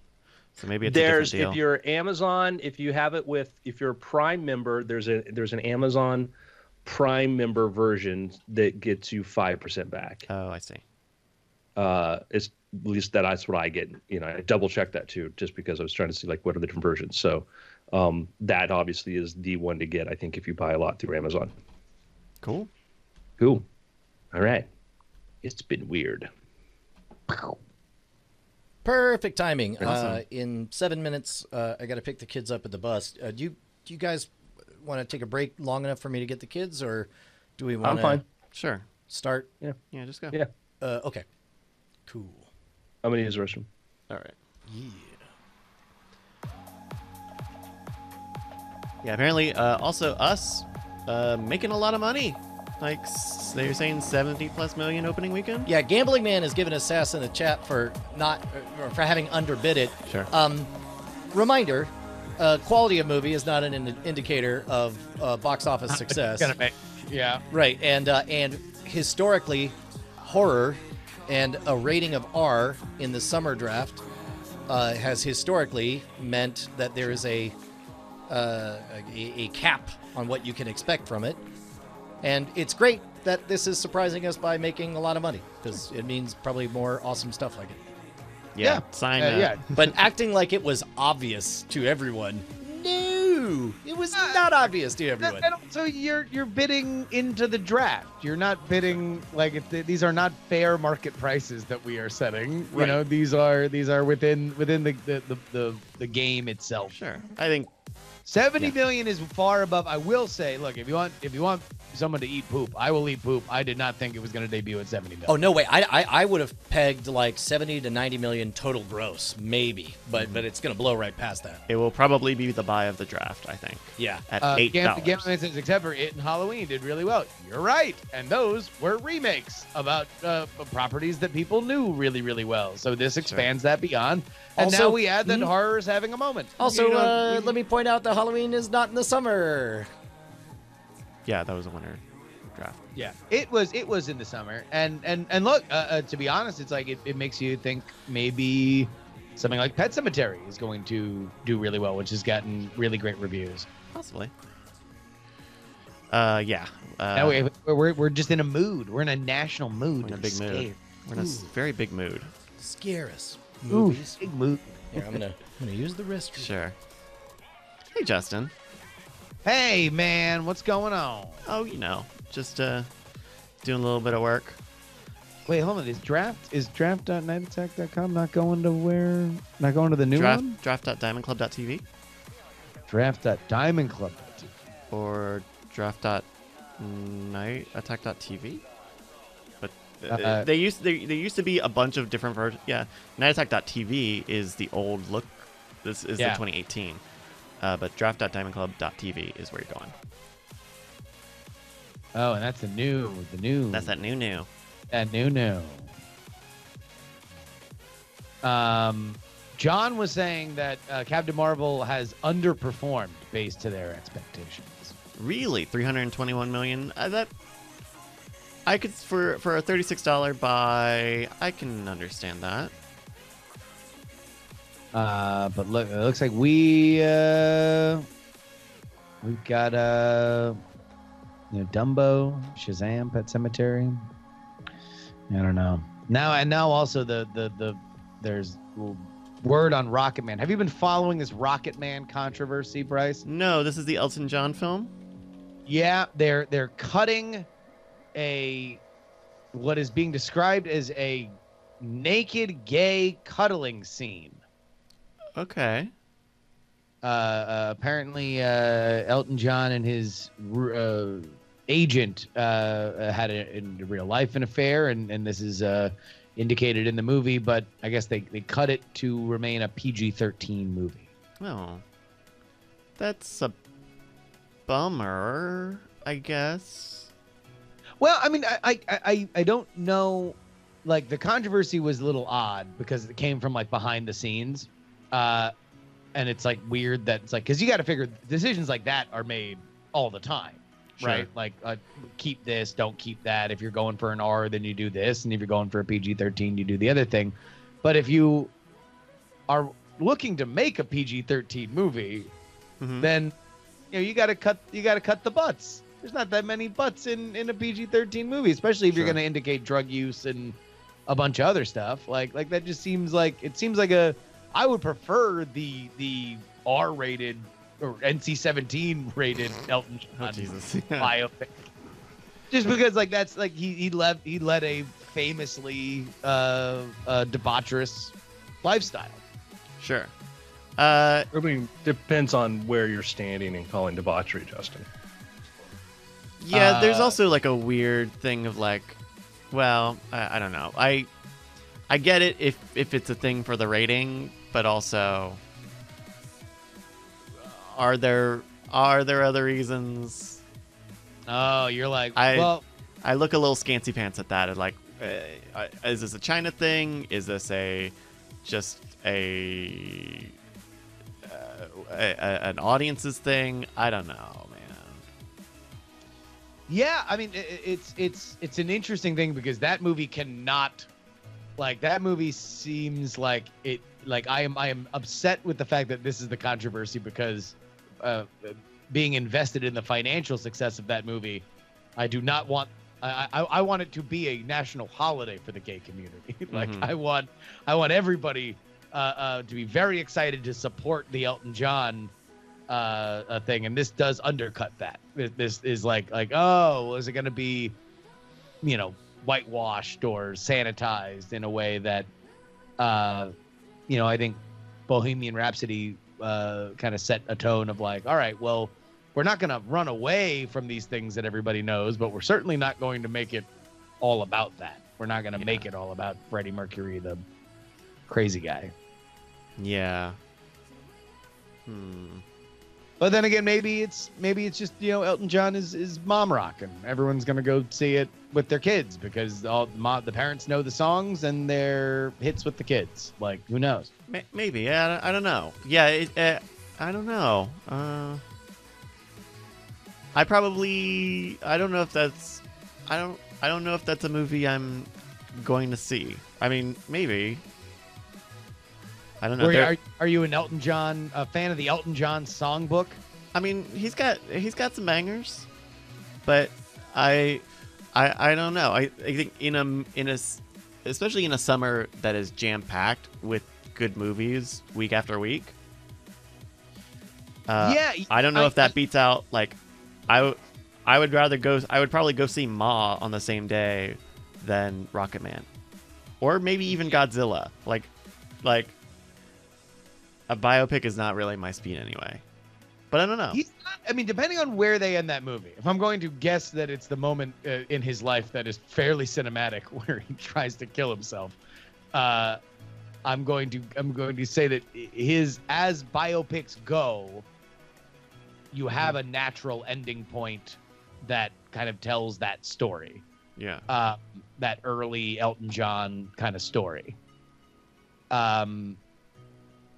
The question then going forward is whether or not it's a decent flick. I mean, because a movie like that doesn't really have to be groundbreaking. It can literally just be he bops from place to place and shakes hands with other actors playing other famous singers and sings songs.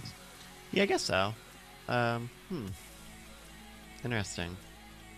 The comment on the upcoming Godzilla movie about it looking good in the comments. I agree. It looks extremely cinematic. Extremely. I hope Godzilla movies are hard structure-wise, plot-wise, because anytime your premise is we watch a giant thing devastate a city, it ends up being they make really good B movies. It's hard to have a really good, feature. I like Skull Island. I thought that was enough people dealing with weird and strange stuff while we're watching monsters stomp each other. Yeah. That I have not gotten into any of really the Godzilla really anything. But that movie looks big, and they are setting up like they're setting up like a King Kong Godzilla crossover. Yeah, which again, it's one of these on the surface sounds cool, but it's like I have a problem with movies where our climax is going to be punching each other and punching each other really, really hard, and then whoever punches the hardest wins. Sure, but I also think like at least Godzilla and King Kong is a more enticing bullet point than any superhero fighting any other superhero. You know? Yeah, I mean, no, I agree. That's not a super fair comparison to make because I think it's not. I think both of them are. I agree that they're not like a great selling point, but you look at how they market these Marvel movies sometimes as just like, hey, get to see who's fighting who now. Oh, but they're like, always better. I mean, the Marvel movies are always generally, maybe except for recently, way more sophisticated than that. And at their best, there's it's not. Sometimes it's we got to get the what's it from the things. But the better ones, the plot points can be, Spider-Man: Homecoming is like we're just trying to stop this military technology from getting into the wrong hands. That's Sure. the objective. Not we got to go to the bad guy's base and punch him until almost every DC movie. That's true. Our Transformers. It's all like and it's the punching should be part of it, but Civil War. Civil War's. We got to stop this technology, and and there's the bad guys are part of it, but Robert Redford's not much of a match for Captain America, but all of the tech and everything else is. So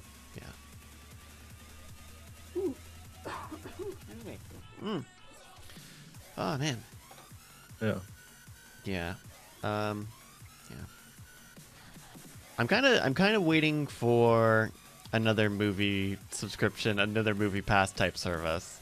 Alamo announced that they're expanding theirs nationwide.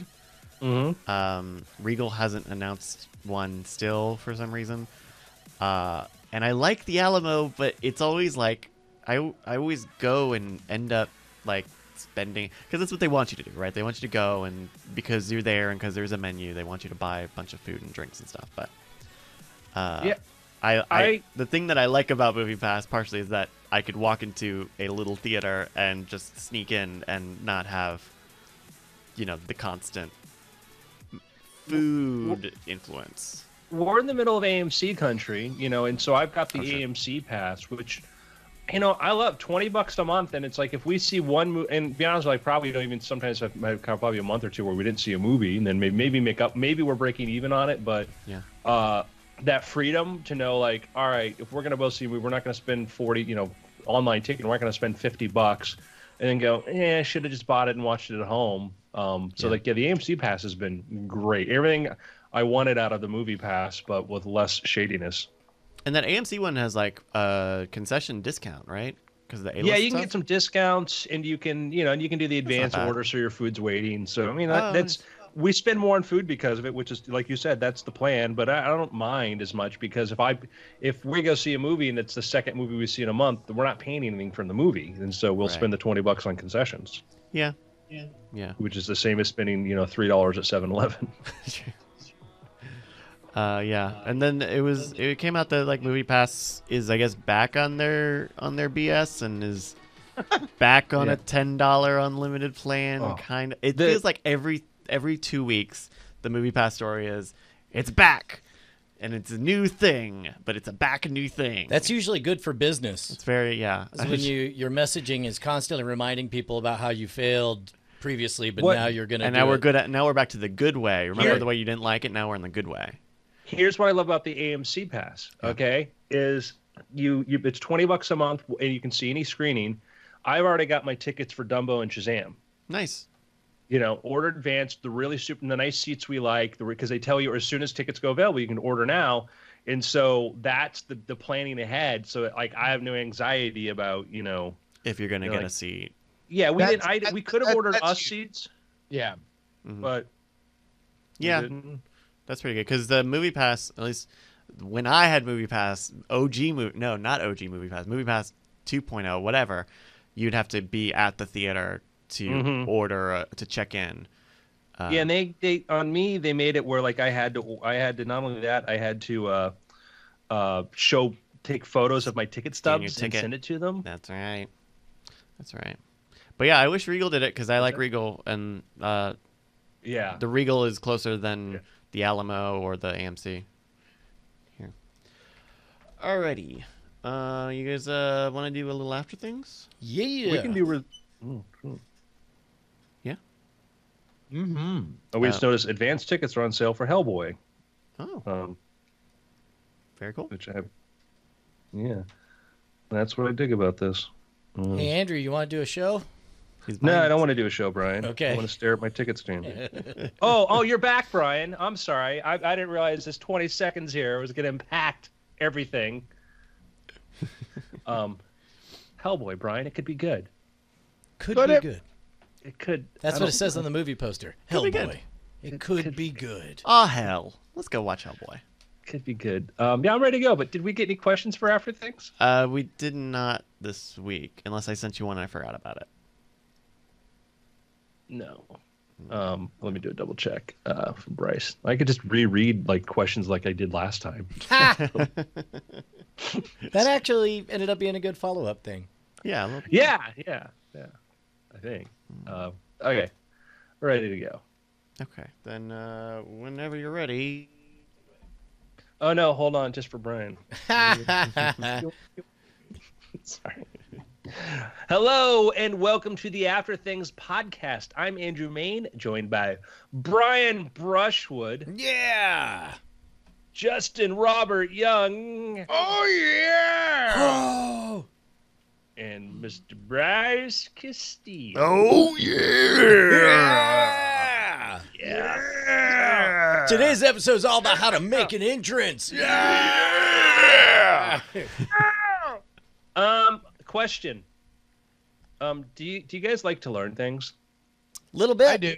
Yeah, I love it. I love learning, man. Every time I'm dumb, I'm like, man, I gotta smarten up. Yeah, you know what I don't like is learning things the hard way. Everyone talks about learning things the hard way. I mean, it's probably the most effective way, like by trial and error, but I don't like it. I wish there was a better way. Yeah, smarter way. So what are your processes for learning things? It depends. I remember, especially in the early days of going independent, where it's like you have a goal and you need a thing and you can't afford the thing. So you're like, well, how do I learn to make the thing? And then you have to learn a thing. Just everything's kind of project oriented.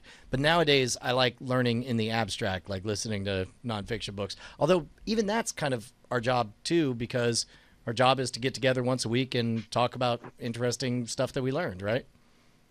Yeah. Yeah. I think tutorials online in general, like that's for any kind of like skill that I need to develop, is good. And then learning by example from my friends. So, Bryce. It's usually in response to an issue, or like if I tend to do most of my learning when I need to do something and I don't know what it is. That's pretty much how any website I've ever built in my life has come about, is just Googling whatever CSS is in that year, and then trying to put something together. I watched there was a video clip of Elon Musk speaking at a school in Flint, Michigan. Right, so he was talking to kids, and he was talking about learning, and he said kind of, and he had a great Elonism, is like, I tell my team, whenever we need to do something, learn how to do it, go look at YouTube. It's everything. People tell you everything on YouTube, and it's very true, and it very much like a modern thinker to go like, yeah, there's a lot of crap, but there's like really help. Like if I'm like Bryce, if I'm doing coding stuff or something like this, I need to figure something out. I go to look at YouTube and like, oh, there's a video. Somebody's showing me how to do this little thing. Yeah. Quick side note on that same thought. One thing that Bryce and Brant are both good about, but I would see Bryce do it more, and I'm trying to adopt this habit, is I would spend all this time trying to figure out, where's the freaking button to do the thing? Where's the freaking button to do the thing? And then at some point, Bryce says, it's right there. I'm like, how do you know that? And I see the phone in his hand and a video. Like, I'm trying to be better about not failing 2 or 3, 5, 7 times before I give up and go to Google. Like once you just think of Google as your hard drive, and if it's not in RAM upstairs, then it must be on the hard drive. Yeah. Just go straight to the hard drive. Because Save usually if anybody asks me how to do something, half the time I don't know what it is, and I'm just going to Google it for them. Right. And so, Well, and I like, would get embarrassed enough after enough iterations of that I'm slowly trying to adopt the habit of just, what would Bryce do? He would Google it. Let's just do that first. Boom. Yeah, it is so helpful. Like I have my friend John, who we've had on the podcast before, is an engineer, and we'll work on projects. And it might be like, he might come help us with a film thing, and we'll have like a camera, like a new camera, or we'll be doing something from building a drone or whatever. And it's funny because both of us are like that. We're like, oh, how do we do this? He'll have his laptop open on YouTube, and I'm over on YouTube, and we're just looking at tutorials. And 10 minutes later, you have a solution and actually understand it better instead of like, it's. Uh-oh, you're muted. Google how to unmute. I know. Actually hit it with my was moving my pad for my wrist rest. Muted myself. Sorry, apparently hitting the space bar will mute you. By the way. Things I learned today. But anyhow, yeah, I mean, it's super, super helpful to do that. Brian, I'm going to point out something about you that like, you listen to more audiobooks, like how-to or informative stuff, than I think anybody I know. Yeah, I don't know how it happened, but I guess I'm like 4 years into this kick. I think I've mentioned this before. Like there are a few informational podcasts that I like a whole bunch, and at some point, I think it was a Freakonomics episode that I was listening to. Like for my entire life, anytime somebody came on to plug a book, I would enjoy the content and sit through them mentioning their book, and then politely, and then the content would end, and then I'd be like, oh man, I wish I heard more of that guy. Oh well. And then like at some point it hit me like a ton of bricks. I'm like, hey, dummy, there's a whole book of exactly the kind of stuff he's talking about right now. Why don't you listen to the book? And I was never much of a nonfiction fan until I realized that they're just extensions of your favorite guests on podcasts. And once you start getting into it, you develop your favorite nonfiction authors. Justin, did you ever? I'm guessing the answer is no because you've got so many other projects, but you still haven't listened to Conspiracy by Ryan Holiday yet, right? Yeah, Like that's one that I never would have gotten there if I didn't follow through. Becoming a fan of Ryan Holiday's stuff, because on the surface I wouldn't have. I don't think I would have found that on the shelf and jumped in, but instead it was maybe my favorite book from last year. So a point I want to bring it to is there's in the comment section. I was just looking at the background of this. Is like if you code, like one of the sites you go to all the time is Stack Overflow, right? Yeah. Yeah. In fact, I've heard it described that a programmer's job is to be good and fast at finding stuff on Stack Overflow. and it's funny because it is this Farmer's Almanac resource that underlines so much of how things get done. I was thinking about this the other night. I was looking something else, and like Stack Overflow got like, oh, we can't find this right now, and I was like, oh my, I'm like, what's going on? And I'm like, I know nothing about. I know Joel Spolsky. I know there's some names associated with it. I know the Stack Exchange. I don't know anything about it. It's a privately held company. They've got the most amazing resource in the world that, hundreds of thousands, millions of coders use every day to figure out how to do stuff. And I'm like, if you wanted to, attack the vital infrastructure of the world, that would be it. There Forget it all Wikipedia. is. We could just make that stuff up. Yeah. Is Stack Overflow is different from Stack Exchange? It's Stack Exchange owns it. Oh, got it. But what is the brand difference between the two? Stack Exchange owns several different properties. Got it. So it's not a functional website. Stack Exchange looks like just a general question and answer site. And Stack Overflow is programming related. Yeah. Got it. Yeah. Okay. Yeah. If you're like, how do I do this in Ubuntu, iOS or what? Like it generally end up at a Stack Overflow site. But anyhow, they built up a great resource for this stuff. And it's super helpful. So like Brian, how many books do you listen to a month? I know that every year I'm on the platinum plan of Audible, which is 2 books a month, so that's 24, and I always run out every year, usually buying 6 to 8 more credits. So I'd say 30 books, and I would say 2/3 of them are nonfiction. So Wait, how many a month? two. I guess probably 3 per month would be Okay. 2.5. Justin? I mean, lately it's been an anomaly compared to where it normally is, but I would say on average 2 a month. Price? 0. Yeah. I don't. Zero. I know reading is not a, Hey man, a big you part want of to flip it my- around? How many Japanese import games have you played this month? Not 0. Yeah, that's right, 0. Oh, we all have our strengths. But I downgraded my plan. I go through periods where like I'll listen to a bunch, but then I realize like I'll go periods where like I just start accumulating credits, and I have a lot of stuff. I'm one of these people like I'm horrible. Like I'll start something, I'll get in like, no, don't like where this is going. No, I have a problem with this, and I don't give any credibility. I'm going to stop, which is says more about my arrogance than probably what I'm listening to.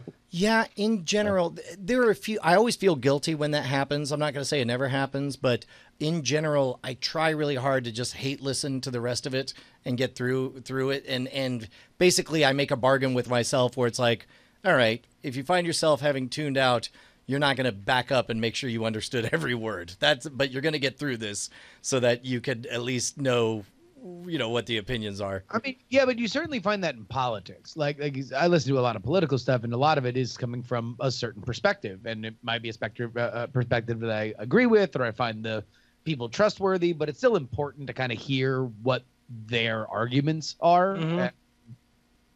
So I'm with Brian. It's like, if let's just say if I fall asleep listening to it, I'm not exactly gonna try to figure out where I need to go back to.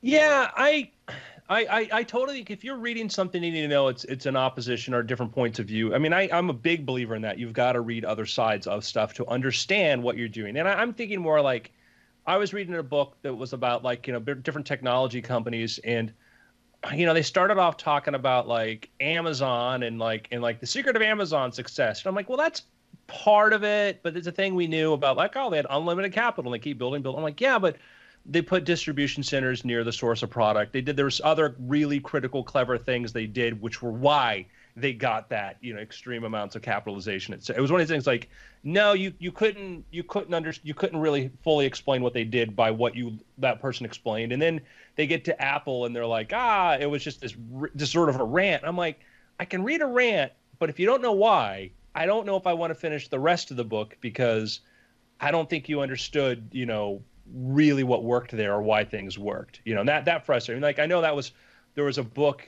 that everybody loves, is Sapiens, and for me it was like, man, like this is rehashing a lot of stuff I already read elsewhere, but this person's main thesis doesn't work for me. I don't buy it, and I'm an out, like people love that book, and I think that if somebody you listen to the first part of it, you enjoy it, I'm like, finish it. But for me, I'm like, man, like I've read the sources on some of this stuff and I find it more interesting, and their take on it doesn't work for me. So I'm like, pass. And I'm probably missing out on something great.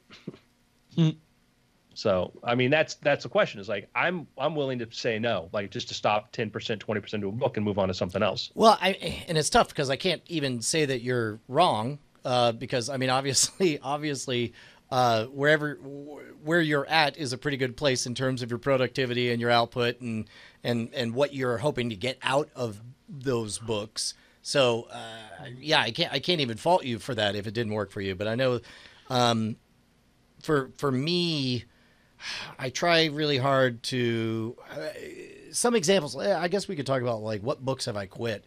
Can't seem to get myself back to reading Blitzscaling because what they're pitching, aka risking everything, is fairly antithetical to my responsibilities in our small business. Like, because I wouldn't be just gambling with what I have. I'm gambling with the promises that I've made to all of our team about, growing the business and all that stuff. So it's hard for me to just, listen to the stories of single 20-somethings who bravely gambled everything. And I'm like, must be nice. Some of us got 3 kids and a team. Yeah, but I mean, I don't know how deep you got into it, but they get into explaining when and when not to and where it applies, at what stage a company might be. So, well, and I think I jumped off when they gave me permission to. There was a nice moment where they say, hey, it's okay. This is not for everybody. If you have this kind of business, this kind of business, this kind of business, if you need to hold on to the land that you've conquered so far, then blitzscaling probably isn't for you. And I was like, great. Now I'll listen to Harmontown.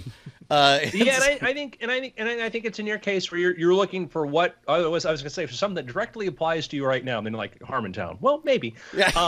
But there's a version of, there could be a theoretical version of, Brian Bushwood Multimedia Enterprises 3 years from now, where let's say, you're expanding, you get a capital raise, and you're like, I need to hire more talent. I need to expand because I've now become, a super producer. Well, and I need to blitzscale. And there's also what I should do. The lesson I should take away from it is remember that it's not the whole organization that needs to gamble everything, but there are speculative silos within this stuff. As we launch new properties or whatever, like, hey, this property is only slow growing, so let's go all in and possibly end up having to cancel this one property. So I know there are lessons there to be learned. I just need to, I don't have anything at the front of my mind, no lens to view everything through. Yeah, and it's bandwidth. How much do you want to spend your business knowledge bandwidth on something that you say doesn't apply to you at this point? And I heartily agree. And it's one of these things too where blitzscaling is very much about like a winner takes all sort of thing, kind of a Peter Thiel sort of competition is for a loser's mentality where. How do you grow so fast and dominate, which is great for some businesses, but other businesses, and particularly content businesses, it's a different thing, So, I understand. Talking about, getting off of books or dropping books that you find might not be helpful or just not entertaining, whatever. Like that's something that especially on the Scam Nation side, we kind of deal with in the general of like, how much of a video should be entertaining versus educational. And I think because Brian, I feel like our dynamic is we kind of have like, I think you lean more towards being, entertaining, and I lean towards more being educational. Right. Which I think puts us in a good balance. Yeah, we got a Lennon McCartney thing going. Yeah. But, that's something that comes up because, Scam Nation is very tutorial focused. I mean, Scam School was already, very much about showing people how to do stuff and but also being entertaining and yeah, that's something that we deal with, but I'm sure every property has to deal with, takeaways and entertaining or, how much meat do you have versus how much flash? Yeah. I would actually be curious to hear you guys drill into that a little bit on, as I know that Scam Nation, based on the content that is coming out now, well, here, let me rewind 2 seconds. Sure. Scam School was Brian teaches you a trick, but also you're hanging out with Brian Brushwood. You are in the place that you would imagine having the most fun with Brian Brushwood is. Brian Brushwood's being funny and charming to the random people there, and you also learn a trick. And so now it is both wish fulfillment in like this is what I will do with this trick, as well as teaching a very simple thing that now that I have this knowledge, I'm going to be able to do, because that's the conceit of the show of you teaching randoms, right? Whereas Scam Nation is, hey, here's how you do a thing. And Brian's pleasant and he's fun, but it's not the applied element of it. There's less wish fulfillment, more of a let's just show you how to do stuff. Now both are popular genres. But what is that mix? I would say there are a number of reasons that we were running out of bandwidth on Scam School. Partly because like the bedrock stuff since day one was hand me literally any non-magician, and I will do a type of trick that by the end of this 7 to 15 minutes, they will be able to perform back to me. And so nobody can tell me that this is exposure because they're clearly learning. Nobody can tell me that it's not beginner appropriate because we're taking people who have never even maybe held a deck of cards or whatever. Like, but the issues with that are it limits us to only beginner types of Magic. Correct. And on a logistical production side, it takes a lot of time to find randoms or to put us in a position to be. It's a lot of wrangling to go to a bar and film, sure. and that Yes. doesn't scale easily. And for that C block, the A block is the pitch of like me doing the trick, and the trick looks awesome, and you think I want to learn that. The B block is me teaching the trick, and then the C block, which was very critically important for Scam School, was them doing it back to me. That C block is important as a prover to validate the idea that this is something that you at home will learn, and it's valuable in that people would make the type of mistakes that the people at home would make. But it could take 30 to 40 minutes just to get that 90-second block, and that is there probably will be a time that we have the resources to do that, but for right now, as we transition, we are working on. We're back to a shoestring budget, right. As Scam Nation is an independent property in a way that Scam School was not. So we are taking advantage of this by sort of setting up a roughly a 6-month trial balloon to say like, okay, well let's not argue. Brian and Bryce about which is more important, the tutorial or the fluff, and what the ratio should be. Let's run an experiment. And so we are thankfully in a place right now where the theory we're operating on is let's do all meat. Let's get right to the point. Right. Let's give something in the first 15 seconds that people, there's no need for walking down the street telling people what channel they're on. They already know what channel they're on. There's no need like get right to the point. What am I going to see? And the theory being, maybe the episodes don't pop immediately, but they're even more evergreen compared to Scam School, which exactly are fine. But it's like looking at, even if you look at some of the Scam Schools we did, a year ago, or even a year ago, and you compare it to the way Scam School was shot, almost 10 years ago, it was still a completely different show. And so over time, what's happened is that format reduced itself. And so because we had sort of this transitional point, at least one of my objectives is to see how far can we reduce that element if this is already the trend in the long term. Right. And along with that, there comes some conventions that we're locked into with Scam School because Sure. Scam School was targeted at non-magicians. That meant they didn't care that the move is called the Zero Shuffle. They didn't care that it's called the Size Stem and Stack or whatever. And in fact, if you called things by their proper name, it reduced the probability that anybody would click on them. And so every single title was like amazing card trick, blows their minds. And again, that's more likely to get a click. It's less helpful to young magicians who are serious about the craft and need to access a quick tutorial to learn X, Y, and Z. So for this 6 months in Scam Nation, we're really trying to focus on creating a healthy library of content where everything gets to the point, and hopefully it's still fun and personable, but also equally possibly more important is that there's a clarity, because one of the benefits, and we've talked about this on After Things, is play to your strengths. Figure out what you have to offer that nobody else has.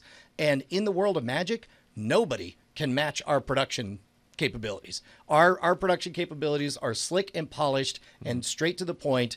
Every other tutorial is a pair of hands, or you could go like Chris Ramsey has taught a lot of stuff, but his is more on the fluff side of things, more on traditional YouTuber.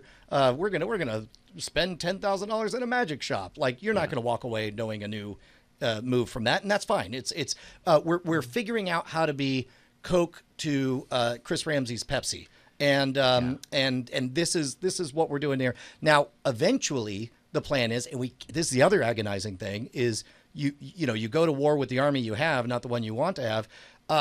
The part of the reason we're building out the property is so that there is a place for us to constantly be having top of the line guests who come in for 3 to 5 days at a time, and we do collaborations with something that won't cost me $1,200 for hotels, something that I don't have to, there'll be food and drinks and everything will be catered, and they can bring their spouse and all that stuff. but also like a controlled shooting space Exactly. versus. So we can get straight to the point. We don't have Right. to book chaotic venues. It will, everything will be much more efficient. So efficient, hopefully, that we're able to release content 3 or 4 times a week featuring all these performers at the top of their game. But we can't get there because they don't have a place to poop yet. Yeah. You know, it's like so. And For so that's like now- the other big objective, right? Like talking about reducing the format to being, straight to the point, but also we've seen with Modern Rogue, and we've seen over the years with Scam School, that the more active a channel is, the more popular it tends to be. Correct. And so because there's been this transition, because various things, our output has been reduced on Scam Nation compared to where it was 12 months ago. But by hopefully trimming down what a video looks like, having different types of formats, like we did this one video about this scientific experiment video with just, it was just you relaying, this experiment that was that a previous Scam School episode was taking place. That really doesn't have much of a fit in the Scam School format, quote unquote. Oh no, it was undoable in the Scam School format because it didn't have an A block, a B block, a C block. It didn't have up to 2. I mean, this is the other thing is people are like, there's a small contingency of people who are like, didn't you teach this like 9 years ago? I'm like, yes. Yeah. Thanks for watching. It's in a 16-minute long video surrounded by an ad for Gamefly and the fact that Netflix will send you DVDs by mail. And nobody will watch that. Instead, we're doing a 4-minute version that gets straight to the point and delivers to you the important stuff. And it allows us to do community sort of stuff. Like we've done some of these mailbag type videos answering like letters and stuff. And I think that's a part of this scaling up is like opening up the format and opening up the type of thing that we put out. Yeah, and I think that there was a necessity in kind of declaring bankruptcy on that channel a little bit in terms of like saying we aren't just Scam School. So like we have to kind of take Scam School away for a lot of reasons, and here is what replaces it, and we will continue to grow and evolve it. I guess my one question would be though, you did launch another property in Modern Rogue from the Scam School channel, and that to me gets into some of more of the like wish fulfillment of like Brian Brushwood is this cool guy who goes to bars and is like the most confident person in the world and does magic for randoms, right? Now Modern Rogue is a different kind of wish fulfillment in, hey, what if I had infinite money and cool friends? That gets into that same core demo, but do you ever want to bring some of that element that I view as a viewer was kind of a splitting off of like Scam Nation now has a lot of the knowledge stuff, and Modern Rogue, although you do learn things there, is a lot more of the horsing around, like, isn't it cool to have this life kind of stuff. Do you, is part of that, do you ever see Scam Nation having some of that, like, hey, like wish fulfillment, cool stuff again? Or is it evolving in a different direction? That's a really good question. I suppose that will depend entirely on the amount of guest talent that we're able to accrue on Scam Nation. Scam Nation, I would love it if... It seems like any aspirational element of Scam Nation would be very guest heavy. Correct. So And that's where it would come from. It would come from like, look at these cool, now we're just in a position where we can capture the slice of life of an awesome rad magician who is like you want to be 9-year-old who's watching this because they are obsessed with card magic. yeah, I want to stop. I mean, I spent 10 years on Scam School loudly shouting how great I am, and now I want to hear how great other people are. And I want to be Jimmy Fallon, not a guest on Jimmy Fallon, you know, and a really good, I mean, if you want to distill it, here's a thing that nobody's doing that hopefully I'll be first at is Penn and Teller's Fool Us on YouTube. That's where I want to be, where it's a great showcase. You have seasoned professionals with time-tested material. Imagine, I'll just spill the beans on this. Imagine Penn and Teller's Fool Us, where you do the trick, and then you think about like how it's similar to something you did or didn't see before. Imagine Penn and Teller's Fool Us, only the third act is, okay, now walk us through the entire thing and teach it to us. That is something that you cannot do on the CW, partly because it's a broadcast medium and it would create a whole bunch of problems and people would fear, but losing something by coming on the show. But you can do on Scam Nation because it is a community where everybody has to subscribe and come in and they'll be praised and get rock star status and drive sales of their DVDs or get them booked or whatever. I want it to be the place that all of Magic's bests and brightest come to share their stuff. So that does seem like you guys are driving more in the I'm already interested in Magic audience. Yes and no, because what we can't do right now, I mean, I guess we can, but what we could not do on Scam School was have somebody come on, like let's say Tom Mullico was still around. We couldn't just come on and perform his cigarette eating routine for us, and then that's the episode. Everybody would howl and lose their mind. They're like, I come to Scam School to learn stuff or whatever. Learn. But Scam Nation, that'd be a fine showcase, and it'd be something they'd be proud, and that's something everybody would be thrilled to share with everybody else. We could do just a performance, and that's it. And it's that flexibility that especially if we're doing, 2 to 4 posts per week, that never could have happened under Scam School. And I'm super thrilled that eventually we'll get to that place. Yeah, where you guys are going is interesting, but I think what's fascinating about where you guys are going just as a whole is that there is a lot of kind of explosion of the DNA that in many ways was started between your stage show and Scam School. Like that's where the Brian Brushwood DNA kind of begins there and has been exploding and growing and changing, but now is at its biggest point of expansion, and becoming more intense. So I think it makes all the sense in the world for Scam School to be something that is performance focused and tutorial focused. And if you really like Brian Brushwood being a cool bro that you want to imagine as your best friend, there are a couple other places where that happens. Exactly. Yeah. Why imagine? I mean, he is everybody's best bro, right? Of course. I love everybody right? except for Gillette. Oh. Oh yeah, you got into a fight with Gillette. Geez. I don't know. Not Penn Gillette. Fight implies that I actually care. Well, you tweeted enough about it. I don't know. I thought you were half joking, and then I saw Bonnie's post on Facebook where she it seemed like the opposite of joking. Oh, no. Yeah. Well, I went downstairs and I was like, yep. So anyway, I poked a hornet's nest. I'm going to go to the gym. Bye. Didn't care. It is interesting, though. I don't know. Part of me wanted to make this a night attack thing just to ask the question of whether or not it's a coincidence or not. Because the only people... So set this up. If people don't know. I'm glad Bryce said not Penn Gillette, because at first I'm like, oh, geez. Yeah. we were just talking I about got your it. back on this one. I'm not comfortable about this. So but Gillette, the home and body solution company, has a new brand, and this advertisement, I guess, that they have on Target, the tagline is "Classically groomed, modernly rogue." Right. And so basically, look, some ad copywriter somewhere wrote this, and everybody. So what are your moves? First of all, modernly rogue. How common a phrase is that? Do a quick Google search for the phrase modernly rogue. You'll come up with zero times has anybody searched for those.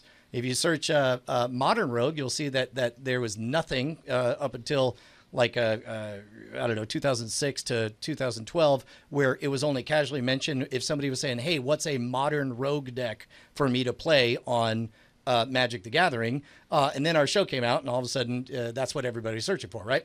So truthfully, I would just assume this is some copywriter who heard the phrase modern rogue, didn't remember where from, thought it would sound good, although it's really awkwardly put on there. So well, what do you do on that? Like, it's clearly inspired by, your brand or your name. The odds of that being a random thing that somebody would say, like, that's not even a phrase. It's a nonsense thing. Either way, even if it is a coincidence, things I want, not for people to think of modern rogue as that weird ass dumb phrase that Gillette uses on their hair care products. Tools I have to do that. Not lawyers, because that's dumb, and I'd have to prove that I was damaged, and I've not been damaged. The things I can do, point out. This is a dumb phrase, and I want you to really associate pain every time you think about using it. And so I shouted about it on Twitter. It was fun. Or product activation. Product activation? What do you mean? There's a very popular YouTube channel called The Modern Rogue. And that's the other thing. Modernly rogue. Well, now one of the host's Twitter accounts has told everyone about this hot new Gillette brand. Yeah. It's a win-win. It's a collaboration between the two of us. Hot collab. I just would be like, not Barbara Streisand it. Why? Why not? Definitely Barbara Streisand it. I mean, it's not going to even be noticeable on their balance sheet. And meanwhile, me shouting about it is going to get a lot of people to say, what's this about? Oh, Brian has a show called Modern Rogue. I'm the one who wins in this. And they're the ones who look like asshats. Okay, let's go to picks. All right. I don't. It's a different game than I understand. So I don't know. I don't. Picks. I have an after things pick. I talked about this, probably a month or so ago when they announced that it was coming back, and it came back, and it's the Netflix show The OA. Oh boy. So the first season is super weird because it's about a girl who comes back after 7 years, and she disappeared when she was young and she was blind, and now she's grown up and she's not blind anymore. And so it's a lot of like telling the story of like what happened and the people that she meets when she's back. Season 2 is like a completely different show, and it's really good for it. Does it have the same actor, the same cast? Yeah. Okay. The pretty much the whole original cast is there, plus a bunch of new people. In fact, the only thing I think is the big negative point on season 2 is that there's kind of too much going on, and it's fine, all the things that happen, but you feel like you kind of didn't go anywhere by the end of it.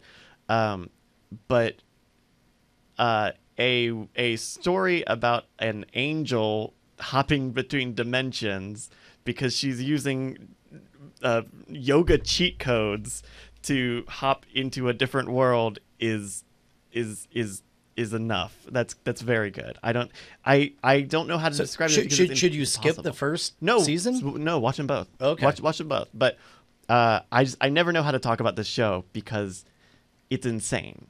I did not watch Lost, but I think this is probably what people felt like when they were watching Lost. Right on. Because it's crazy. It's crazy. So that's the OA. Cool. My pick, I don't have a creative pick right now, but I do have the continued desire to keep watching Schitt's Creek. Ooh. I saw this episode last night where Catherine O'Hara is running for city council, and she can't find. She assumes that there's going to be a scandal because she took nude photos in the 70s, and then is upset that nobody on the internet has posted her nude photos from the 70s. It's very funny. Catherine O'Hara is hilarious. Yeah, cool. That's awesome. I got a pick. I probably already said it before, but I finally finished season 3 of True Detective. Holy cow, does that show stick the landing in a deeply satisfying way? Have you guys seen season 3 yet? I'm halfway through. I know I'm getting harumphed over here because I've been supposed to finish and I haven't finished it yet. I want to. I can't wait. All right, I believe you, Brian. Great pick. I'll go to mine now because I'm so afraid of spoilers. Okay. I'm sorry. I know I'm outside the window of I should have watched it by now, and no. I mean, I only finished it a few days ago. But spoiler alert, I loved it. Ha! Now you're spoiled. I'm hearing great things. My pick. This is my kind of. I keep saying this again. So I've been working on a little app, an iOS app, and I'm like, hey, man, it's been a while since I did anything in iOS, and I forgot everything. So let me go do a tutorial, and let me go to Udemy and pay $12. And some of the tutorials are not quite up to date, and this was a case one of them I did, but there are other ones that are. But anyhow, it was still well enough to get me back into, okay, now I feel comfortable doing, UI views and all this sort of stuff, and know how to figure out what I'm doing. And so I'm just a big believer, back to the original topic of learning things, of like, go, I had a friend that's like, hey, I want to put together some like documents for my business. I'm like, well, use like InDesign. He's like, I don't know anybody who knows how to use it. I'm like, you can spend, do a 5-hour course on it, and to some people like, oh, 5 hours. I don't know if like 5 hours for a skill that will be with you for the rest of your life. It's a no-brainer, like you can make an app. You can learn how to make an app in 4 hours. It won't necessarily be great, but the mystery of it will be solved for you. And so I'm just a big believer in like, learn these tools that are all around you. So, yeah, Udemy is a great way to do that. YouTube too. Those are my picks. Yeah. Groovy. All right. It's been after. Coolio. Hey. Oh man, it's 4:30. It's 4:30. I guess Yeah, that's the expected time. Yeah. Yeah, I gotta bounce. I gotta eat. I love you guys. We gotta get ready for Cord Killers. Thank you everybody for coming in, watching. We'll be back. Can I talk to you for 2 minutes, Brian, offline? Yeah, sure thing. Sure. Swing. We'll be back for Cord Killers. Justin's gonna have a stream a little bit later. He just logged off. And yeah. See you guys later. Bye. Love you. Make it back to me. The changing time has pushed me back this